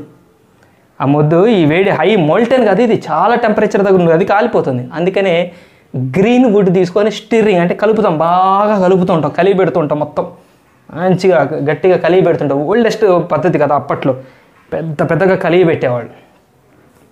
ఈ కలిగి పెట్టడం వల్ల ఏం జరుగుతుందంటే ఇంప్యూరిటీస్ ఉంటాయి చూసారా, ఇందులో ఉండే ఇంప్యూరిటీస్, ఆ ఇంప్యూరిటీస్ అన్నీ గ్యాస్ ఫామ్లో ఎవాపరేట్ అయ్యి వెళ్ళిపోతాయి. గ్యాస్ ఫామ్లో ఈ ఇంప్యూరిటీస్ అన్నీ ఇవాపరేషన్ జరుగుతాయి. లేదా కొన్ని ఇంప్యూరిటీస్ ఆక్సిడైజ్ అవుతాయి, ఆక్సిడైజ్ అయ్యి ఈ సర్ఫేస్ మీద ఒక తెట్టులాగా, ఒక లేయర్ లాగా, దాన్నే మనం స్లాగ్ అంటాం. స్లాగ్ లేదా స్కమ్ అంటే తెట్టు పైన ఒక ఇప్పుడు మీకు స్లాగ్ ఫీల్ తెప్పించాలంటే నేను చెప్తాను. మనకి టీ తాగేటప్పుడు మనం కప్పులో వేడి టీ పెడతాం కదా, టీ కొద్దిసేపటి తర్వాత మనం తాగలేదనుకోండి, పైన ఒక తెట్టు కడుతుంది, ఫీల్ వచ్చిందా, దాన్ని స్లాగ్ అంటాం. అంటే అక్కడ అది స్లాగ్ కాదు, ఇంప్యూరిటీస్తో కలిగి ఉండేది స్లాగ్. ఆ ఇంప్యూరిటీస్లో ఉన్న స్లాగ్ ఆక్సిడైజ్ అవుతుంది. కొన్ని ఇంప్యూరిటీస్ ఏమో గ్యాస్ ఫామ్లో వెళ్ళిపోతాయి, కొన్ని ఇంప్యూరిటీస్ ఆక్సిడైజ్ అయిన ఇంప్యూరిటీస్ స్లాగ్గా పైన తెట్టులాగా కడతాయి. ఆ తెట్టులాగా ఉన్న పైన లేయర్ని మనం ఈజీగా రిమూవ్ చేయొచ్చు. కింద మన ప్యూర్ కాపర్ మాత్రమే మెటల్ ఉంటుంది. సో ఇలా ప్యూర్ కాపర్ మనం సంపాదించవచ్చు. ఇక్కడ మోస్ట్ ఇంపార్టెంట్ విషయం ఏంటంటే, మళ్ళీ కాపర్కి ఆక్సిజన్ గాలి తగిలింది అనుకోండి, ఎమ్మటే copper oxide cuprous oxide form అవుతుంది. కాపర్కి ఆక్సిజన్ తగిలితే ఇమీడియట్గా ఆక్సిడైజ్ అయిపోతుంది. మళ్ళీ మనం ఇంత సంపాదించిన మెటల్ మళ్ళీ ఆక్సైడ్ ఫామ్లోకి వెళ్ళిపోతుంది. అందుకనే ఇక్కడ మనం ఈ వుడ్ని చూసారా, ఈ వుడ్ వాడటంలో ఉన్న ఇంపార్టెన్స్ ఏంటంటే, దీని నుంచి మనకి హైడ్రోకార్బన్స్ రిలీజ్ అవుతాయి. మనం వేడి చేస్తే హైడ్రోకార్బన్స్ సూట్ ఫామ్ అవడం, కార్బన్ కాంపౌండ్స్లో చూసాం మనం. కార్బన్ కాంపౌండ్స్లో సూట్ ఎందుకు ఫామ్ అవుతుంది, పొగ ఎందుకు వస్తుంది, పచ్చి కట్టెల నుంచి పొగ ఎందుకు వస్తుంది, కార్బన్ కాంపౌండ్స్లో డిస్కస్ చేసాం కదా. ఇక్కడ కూడా మనకి హైడ్రోకార్బన్స్ రిలీజ్ అవుతాయి. ఈ హీట్కి మనకి హైడ్రోకార్బన్స్ మెయిన్గా రిలీజ్ అయ్యేది ఏంటంటే మీథేన్. ఎక్కువగా మీథేన్ అనే ఒక హైడ్రోకార్బన్ రిలీజ్ అవుతుంది ఈ మొద్దుల నుంచి. ఈ మీథేన్ లేదా ఈ హైడ్రోకార్బన్ ఏదైతే ఉందో మనకి టెక్స్ట్ బుక్లో క్లియర్ చెప్పలే, ఈ గ్రీన్ వుడ్ నుంచి రిలీజ్ అయ్యే గ్యాసెస్ అన్నాడు. ఆ గ్యాసెస్ జనరల్గా మీథేన్ ఎక్కువ. ఆ మీథేన్ ఏం చేస్తుందంటే ఈ కాపర్ని ఇక ఆక్సిడైజ్ అవ్వనివ్వదు. అంటే కాపర్ని ఆక్సిడైజ్ అవ్వనివ్వకుండా ఈ మొద్దు నుంచి, ఈ గ్రీన్ వుడ్ నుంచి రిలీజ్ అయ్యే గ్యాసెస్ ఆపుతాయి. సో ఆక్సిడేషన్ జరగదు, మన కాపర్ మెటల్ లాగానే ఉంటుంది. ఇది పోలింగ్ అనే ప్రాసెస్, రైట్. నెక్స్ట్ ఓకేనా, ఫీల్ వస్తుంది ఈ ప్రాసెస్లో. నెక్స్ట్ ఇంపార్టెంట్ మెథడ్ పోలింగ్ తర్వాత నెక్స్ట్ ఇంపార్టెంట్ది లిక్వేషన్ మెథడ్ కూడా మనం చూద్దాం. లిక్వేషన్ మెథడ్ జనరల్గా మనం టిన్ లాంటి క్రూడ్ మెటల్స్కి ఈ పద్ధతి వాడతామండి. లిక్వేషన్ మెథడ్ కూడా చాలా సింపుల్ మెథడ్, ఏం లేదు. మనకేం చేస్తారంటే లిక్వేషన్ మెథడ్లో ఒక స్లాంటింగ్ మోడ్లో ఉన్నటువంటి ఒక కంటైనర్ తీసుకుంటారు. అది ఎట్లా ఉంటుందంటే ఇలా స్లాంటింగ్గా ఉంటుంది, ఫ్లాట్ సర్ఫేస్ ఇట్లా స్లాంట్గా ఉంటుంది, అంటే దాని మీద పోసింది జారిపోతుంది అనమాట. సో అలాంటి ఒక కంటైనర్ ఉంటుంది. దీంట్లో మన టిన్ అనే మెటీరియల్ తీసుకుంటారు. ఎక్కువ స్లాంటింగ్ కాదు, కొంచెం స్లాంటింగ్ ఉంటుంది, ఎక్కువ స్లాంటింగ్ ఉంటుంది, నేను చూపించినంత స్లాంటింగ్ ఉంటుంది. ఇక్కడ ఒక టబ్ ఇక్కడ పెట్టుంచుతారు. ఇక్కడ ఏమవుతుందంటే మనం హీట్ చేసినప్పుడు ఏమవుతుందంటే లో మెల్టింగ్ పాయింట్ అనమాట. టిన్కి చాలా తక్కువ మెల్టింగ్ పాయింట్ ఉంటుంది. లో మెల్టింగ్ పాయింట్స్ ఉన్న మెటల్స్కి ఈ లిక్వేషన్ అనే పద్ధతి ఉపయోగపడుతుంది. ఇప్పుడు ఇక్కడ తీసుకున్న టిన్ సబ్స్టెన్స్ చూసారా, ఈ టిన్లో కొన్ని ఇంప్యూరిటీస్ ఉంటాయి కదా, ఆ ఇంప్యూరిటీస్ కన్నా ముందే టిన్ కరగటం స్టార్ట్ అవుతుంది. వేడి చేస్తున్నాం కదా, కరుగుతుంటుంది లిక్విడ్. ఇప్పుడు మనకి ఎట్లా అంటే కొవ్వొత్తి మైనం ఉంటుంది కదా, వ్యాక్స్ని మనం వేడి చేస్తుంది, మెల్లగా లిక్విడ్ లాగా మారుతుంటుంది చూసారా, అలా టిన్ కూడా మెల్లగా లిక్విడ్ లాగా మారి ఇంప్యూరిటీస్ కరగవు. ఇంప్యూరిటీస్కి ఇంత లో మెల్టింగ్ పాయింట్ ఉండదు. ఇంప్యూరిటీస్ కరగాలి అంటే చాలా వేడి చేయాలి. మనం ఎంత వేడి చేస్తాం? ఓన్లీ టిన్ కరిగే వరకే లో మెల్టింగ్ పాయింట్. టిన్ తక్కువ వేడికే మెల్టింగ్ అవుతుంది కదా, తక్కువ వేడి, దానికి సరిపోయే హీట్ ఇస్తాం. అప్పుడు టిన్ మాత్రమే కరిగి టిన్ వచ్చి ఈ కంటైనర్లో పడుతుంది. టిన్ వచ్చి ఇక్కడ కలెక్ట్ అవుతుంది. ఇక్కడ ఉన్నటువంటి ఇక్కడ మనం కొంచెం ఏదైనా ప్రొటెక్షన్ పెడతాం, ఓన్లీ లిక్విడే బయటకు వచ్చేటట్టు ఇక్కడ ప్రొటెక్షన్ పెడతాం. సింపుల్గా చెప్పాలంటే జాలి అనుకోండి, ఒక జాలి పెడతాం. జాలి పెడితే ఏమవుతుంది? ఈ పార్టికల్స్, ఇంప్యూరిటీ పార్టికల్స్ అనేవి జాలికి అతుక్కుపోతాయి, అవి కరగలేదు కదా. లిక్విడ్ ఫామ్లోకి మారిన టిన్ మాత్రం ఆ జాలీలోంచి వచ్చి మనకి వడపోసినట్టుగా, ఫిల్టరైజ్ చేసినట్టుగా లిక్వేషన్ ఫామ్లో వస్తుంది. ఓకేనా? రిఫైనింగ్లో లిక్వేషన్ ఫామ్ వచ్చింది. Right. Next very very very very very important, electrolytic refining. Electrolytic refining ఇదండి. ఎలక్ట్రోలైటిక్ రిఫైనింగ్ చాలా చాలా చాలా చాలా ఇంపార్టెంట్. ఎలక్ట్రోలైటిక్ రిఫైనింగ్ జనరల్గా కాపర్కి సంబంధించిన ఒక మెథడ్. కాపర్ లాంటి మెటల్స్కి ఎలక్ట్రోలైటిక్ రిఫైనింగ్ చేస్తారు. ఎలక్ట్రోలైటిక్ రిఫైనింగ్కి కంపల్సరీగా నేను ఇక్కడ ప్లేస్ తీసుకోవాలి, ఎందుకంటే మెథడ్ ఇక్కడ అర్థం కావాలంటే డయాగ్రామ్ వేయాలి. ఎలక్ట్రోలైటిక్ రిడక్షన్ వేరు. రిడక్షన్లో ఎలక్ట్రాలిసిస్ చేసాం, రిఫైనింగ్లో కూడా ఎలక్ట్రాలిసిస్ చేస్తాం. జనరల్గా యానోడ్ క్యాథోడ్గా ఏం తీసుకుంటున్నాం అనేది చాలా చాలా ఇంపార్టెంట్. యానోడ్గా ఏం తీసుకుంటున్నాం, క్యాథోడ్గా ఏం తీసుకుంటున్నాం చూడండి. ఇక్కడ మనకు 3 క్వశ్చన్స్. యానోడ్ ఎవరు, క్యాథోడ్ ఎవరు, ఎలక్ట్రోలైట్ ఎవరు? ఇవి చాలా చాలా ఇంపార్టెంట్ ఈ ప్రాసెస్లో. ఎలక్ట్రోలైటిక్ రిఫైనింగ్లో ఎలక్ట్రోలైట్ ఎవరు, వీటికి స్పెసిఫిక్ రూల్స్, కండిషన్స్ ఉన్నాయి. అట్లా అయితేనే మనం ఈ ఎలక్ట్రోలైటిక్ రిఫైనింగ్ ప్రాసెస్ సక్సెస్ అవుతుంది. ఇక్కడ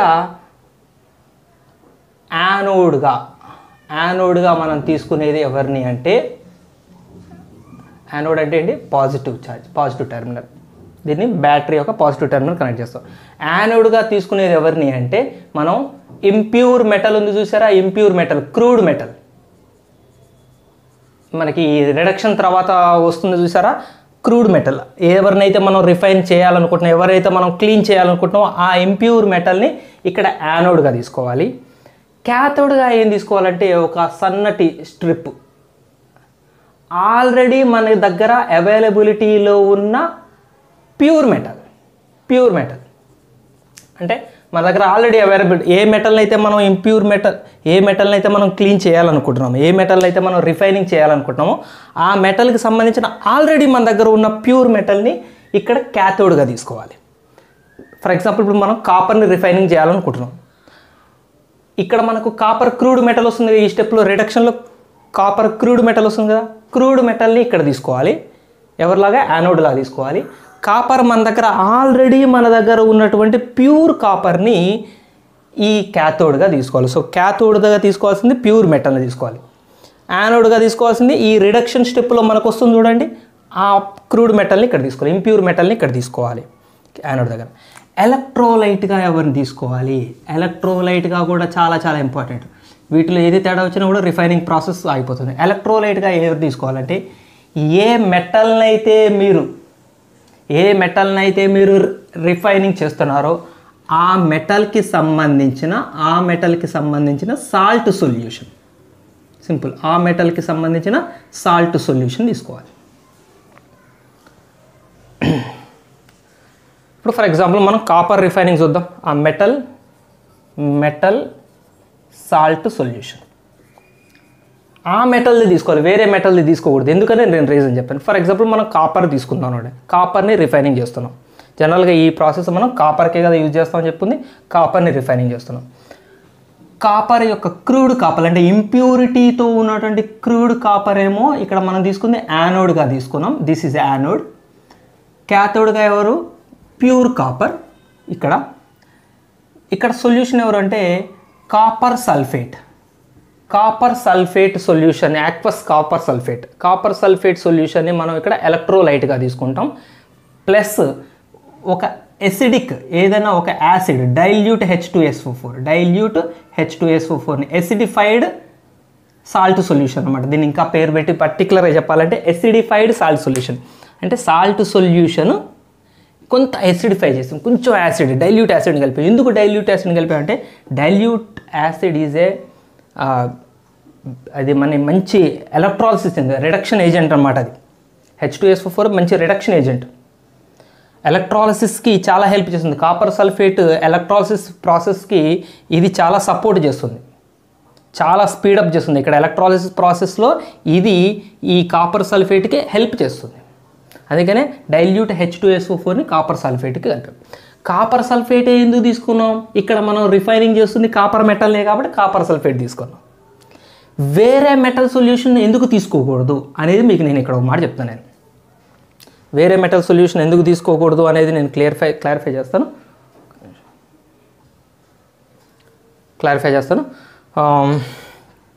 దానికి ముందు ఎలక్ట్రాలిసిస్ ప్రాసెస్ జరుగుతూ ఉన్నప్పుడు మీకు మధ్యలో నేను చెప్తాను. సో ఇప్పుడు మనం ఏం చేస్తాం, యానోడ్ని తీసుకుపోయి బ్యాటరీ యొక్క పాజిటివ్ టెర్మినల్కి, క్యాథోడ్ని తీసుకుపోయి బ్యాటరీ యొక్క నెగిటివ్ టెర్మినల్ కనెక్ట్ చేస్తాం. సో ఎలక్ట్రిసిటీ పాస్ చేయగానే ఏం జరుగుతుందంటే యానోడ్లో కాపర్ ఉంది కదా, ఇంప్యూర్ కాపర్ ఉంది కదా, కాపర్ ఏం చేస్తుందంటే ఎలక్ట్రాన్స్ని యానోడ్కి వదిలిపెడుతుంది, ఎలక్ట్రాన్స్ని రిలీజ్ చేస్తుంది. కాపర్ ఎలక్ట్రాన్స్ని రిలీజ్ చేస్తుంది. Copper releases 2 electrons and becomes copper 2+ plus 2 electrons release అయినాయి.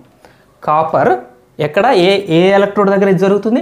యానోడ్ దగ్గర జరుగుతుంది. యానోడ్ దగ్గర ఏం జరిగింది అంటే కాపరు 2 electronsని వదిలిపెట్టి Cu2+ ఈ యానోడ్ నుంచి రిలీజ్ అవుతుంది. యానోడ్ నుంచి Cu2+ బయటకు వచ్చేస్తుంది, వచ్చి ఈ సొల్యూషన్లోకి వచ్చేస్తుంది.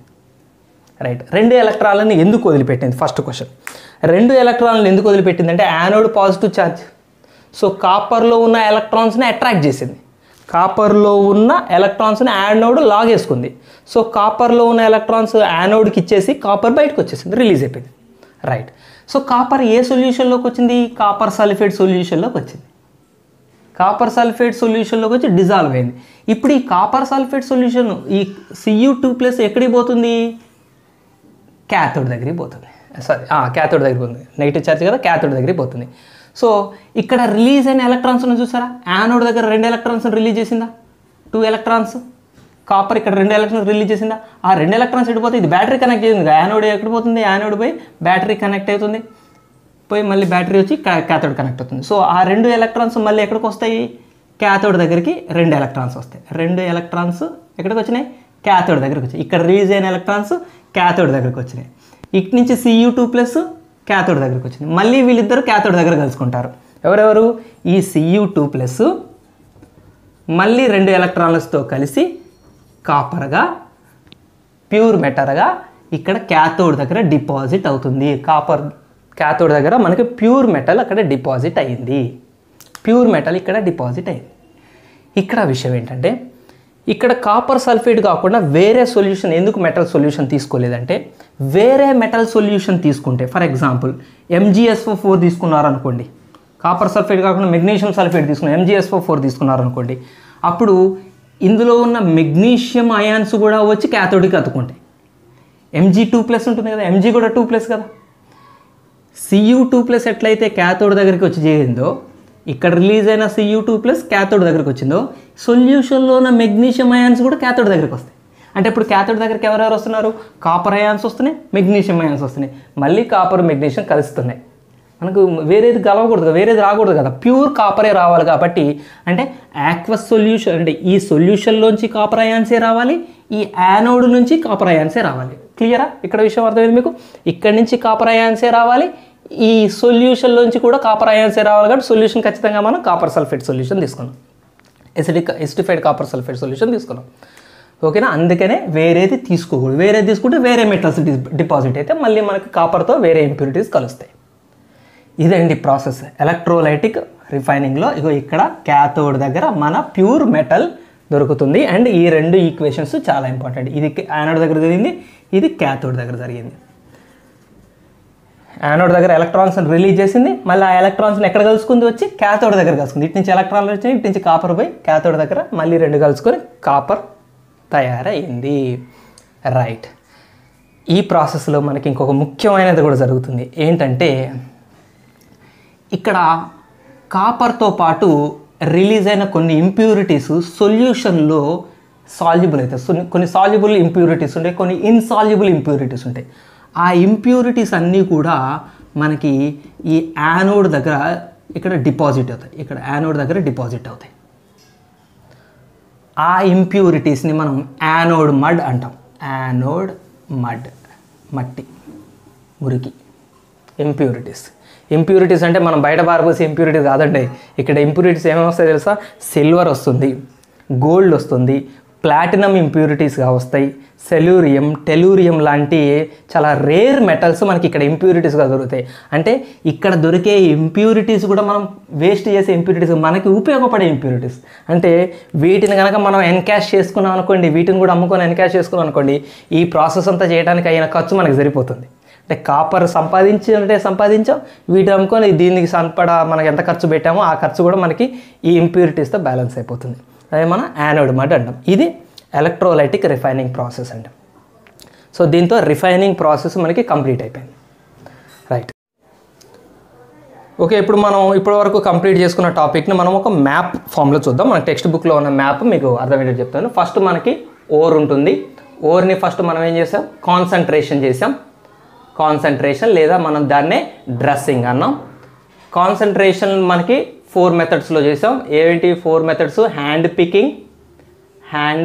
పికింగ్, రెండోది వాషింగ్ మెథడ్ చేసాం. మూడోది ఫ్రోత్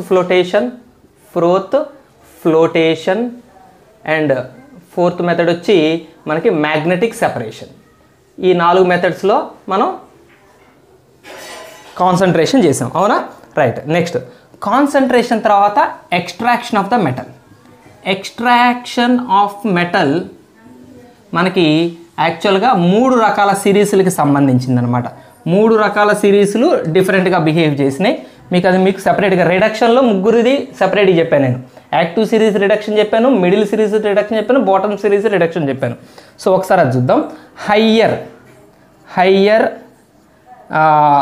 యాక్టివ్ సిరీస్ అంటే మీకు తెలుసు కదా, ఆ పైన ఉండేవి అనమాట.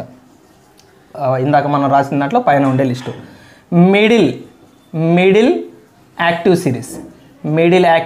సిరీస్, తర్వాత లోవర్ యాక్టివ్. ఇక్కడ ఒక చిన్న కాంట్రవర్సీలు కూడా వస్తాయి. అంటే ఏంటంటే హయ్యర్ యాక్టివ్ సిరీస్లు జనరల్గా 2 ఓర్స్ ఫామ్స్లో మనకు దొరుకుతాయండి. 2 ఓర్స్, ఒకటి హ్యాలైడ్స్ ఫామ్లో దొరుకుతాయి, రెండోది ఆక్సైడ్స్ ఫామ్లో దొరుకుతాయి. హ్యాలైడ్స్ ఆక్సైడ్స్ ఉంటాయి. మీరు చూడండి, హయ్యర్ యాక్టివ్ సిరీస్లో ఉండే మెటల్స్కి సంబంధించిన ఓర్సు మ్యాక్సిమం హ్యాలైడ్స్ అంటే మనకి example sodium chloride, fused sodium chloride మనం ఎలక్ట్రాలిసిస్ చూసాం కదా, హ్యాలైడ్స్ ఫామ్లో ఉంటాయి మనకి హయ్యర్ యాక్టివ్ సిరీస్. కొన్ని ఆక్సైడ్స్ని కూడా ఫామ్ చేస్తాయి. కొన్ని ఆక్సైడ్స్ అంటే ఇప్పుడు మెగ్నీషియం ఉందనుకోండి, మెగ్నీషియం ఆక్సైడ్ని ఫామ్ చేస్తుంది. కొన్ని ఆక్సైడ్ ఫామ్స్లో ఓర్స్ ఉంటాయి, కొన్ని హ్యాలైడ్స్ ఫామ్స్లో ఓర్స్ ఉంటాయి. హయ్యర్ యాక్టివ్ సిరీస్ యొక్క ఓర్స్ మనకి దాదాపు ఈ రెండిట్లో దొరుకుతాయి. మిడిల్ యాక్టివ్ సిరీస్ మనకి జనరల్గా 2 రకాల ఓర్స్ కలిగి ఉంటాయండి. మిడిల్ యాక్టివ్ సిరీస్లో ఉన్న మెటల్స్ సల్ఫైడ్ ఓర్స్ని కలిగి ఉంటాయి. సల్ఫైడ్ ఓర్స్ మనం లెడ్ సల్ఫైడ్ చూసాం, గ్యాలినా లెడ్ సల్ఫైడ్ చూసాం, జింక్ సల్ఫైడ్ చూసాం, జింక్ బ్లెండ్, సల్ఫైడ్ ఓర్స్ కలిగి ఉంటాయి. లేదంటే కార్బోనేట్ ఓర్స్ ఉంటాయి. కార్బోనేట్ ఓర్స్ అంటే చాలామందికి ఇక్కడ ఒక ప్రాబ్లం వస్తుంది. మెగ్నీషియం కార్బోనేట్ ఉంది, ఇది కార్బోనేట్ ఓర్, కానీ మెగ్నీషియం ఏం metal? Higher active series metal. ఒక విషయం గుర్తుపెట్టుకోండి, కొన్ని సందర్భాల్లో హయ్యర్ యాక్టివ్లో ఉన్న మెటల్స్ మిడిల్ యాక్టివ్ సిరీస్లో ఉండే మెటల్స్ లాంటి బిహేవియర్ని కలిగి ఉంటాయి. ఎందుకంటే మనం రాసే ఆర్డర్లో potassium, sodium, calcium, magnesium, aluminium అని రాస్తాం. ఇది డిక్రీజింగ్ ఆర్డర్, అంటే రియాక్టివిటీ ఆర్డర్ తగ్గుతుంది. అంటే మెగ్నీషియం రాను తగ్గింది కదా, వీటన్నిటికంటే మెగ్నీషియం కొంచెం లోయర్ యాక్టివ్నెస్ ఉన్నదే కదా, అంటే నెక్స్ట్ సిరీస్ దగ్గర అయినట్టే కదా. అందుకని ఈ మెగ్నీషియము ఇటు హయ్యర్ సిరీస్కి అటు లోయర్ సిరీస్కి మిడిల్లో ఉండటం వల్ల కొన్ని సందర్భాల్లో మనకి ఇది కూడా మిడిల్ యాక్టివ్ సిరీస్ లాగా బిహేవ్ చేస్తుంది. కాబట్టి మెగ్నీషియం కార్బోనేట్ ఓర్స్ని ఫామ్ చేస్తుంది. లోయర్ యాక్టివ్ సిరీస్లు జనరల్గా సల్ఫైడ్ ఓర్స్ ఫామ్స్లో ఉంటాయి. సల్ఫైడ్ ఓర్స్ మనం మెర్క్యూరీ సల్ఫైడ్, హెచ్జిఎస్ చూసాం, రిడక్షన్ ప్రాసెస్లో హెచ్జిఎస్ చూసాం, AG2S చూసాం, సల్ఫైడ్ ఓర్స్ చూసాం. రైట్, ఇట్లా ఇవి వీటి ఓర్స్ ఫామ్స్ ఉంటాయి. హ్యాలైడ్స్ ఆక్సైడ్స్ అంటే మీకు దీని తర్వాత నెక్స్ట్ ప్రాసెస్ ఏం చెప్పాము మీకు, మనం ఏం చేస్తాం ఇక్కడ హైయర్ యాక్టివ్ సిరీస్లో రిడక్షన్ ప్రాసెస్లో డైరెక్ట్గా వీటికి వేరే ప్రాసెస్ ఉండదు, ఎలక్ట్రాలసిస్ చేసేయటమే అంతే. ఎలక్ట్రోలైటిక్ రిడక్షన్లో మనకి 4 రకాల రిడక్షన్స్ ఉన్నాయి కదా, కెమికల్ మెథడు, వేరు మెథడ్స్ 4 మెథడ్స్ ఉన్నాయి కదా, displacement method, chemical method, self reduction method, తర్వాత ఎలక్ట్రోలైటిక్ మెథడ్ ఉంది. ఎలక్ట్రోలైటిక్ మెథడ్లో ఇవి రిడక్షన్ జరుగుతాయి. ఎలక్ట్రోలైటిక్ మెథడ్లో రిడక్షన్ జరిగి మనకి మెటల్ వచ్చేస్తుంది. ఈ metal pure metal, crude metal కాదు, డైరెక్ట్గా ప్యూర్ మెటల్ వచ్చేస్తుంది. ఎలక్ట్రాలిసిస్లో జరిగిన రిడక్షన్ ద్వారా ప్యూర్ మెటల్ వచ్చేస్తుంది. ఇక్కడ రిఫైనింగ్ ప్రాసెస్ ఉండదు. ఇక్కడ ఈ మెటల్కి రిఫైనింగ్ ప్రాసెస్ ఉండదు. ఈ టైప్ కార్బోనేట్ ఓర్స్ అయితే మనము క్యాల్సినేషన్ చేసాము, కార్బోనేట్ ఓర్స్ని క్యాల్సినేషన్ చేసాము. సల్ఫైడ్ ఓర్స్ని అయితే రోస్టింగ్ చేసాము, ఆక్సైడ్స్గా మార్చాము. క్యాల్సినేషన్ రోస్టింగ్ తర్వాత వాటిని ఏం చేసాము, రిడక్షన్ చేసాము.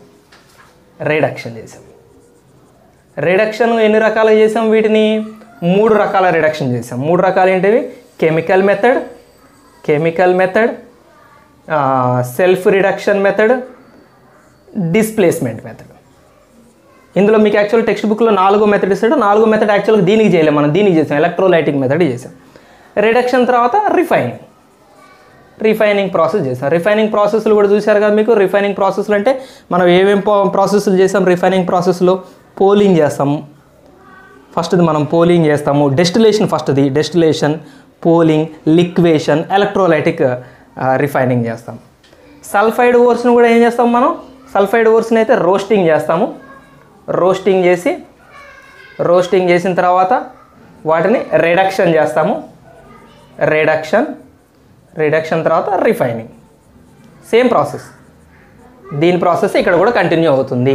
ఇది మ్యాపింగ్ అనమాట, మీకు కంప్లీట్ చాప్టర్ మ్యాప్ ఫామ్లో. ఓకే, నెక్స్ట్ వీడియోలో మనం ఫర్నేసెస్ యొక్క యాక్టింగ్, ఫర్నేసెస్లో టైప్స్, రకరకాల మెటలర్జీ, కొన్ని ప్రాసెస్లు, స్మెల్టింగ్ లాంటి ప్రాసెస్లతో నెక్స్ట్ వీడియోలో కలుద్దాం. అంతవరకు బాయ్, జై హింద్.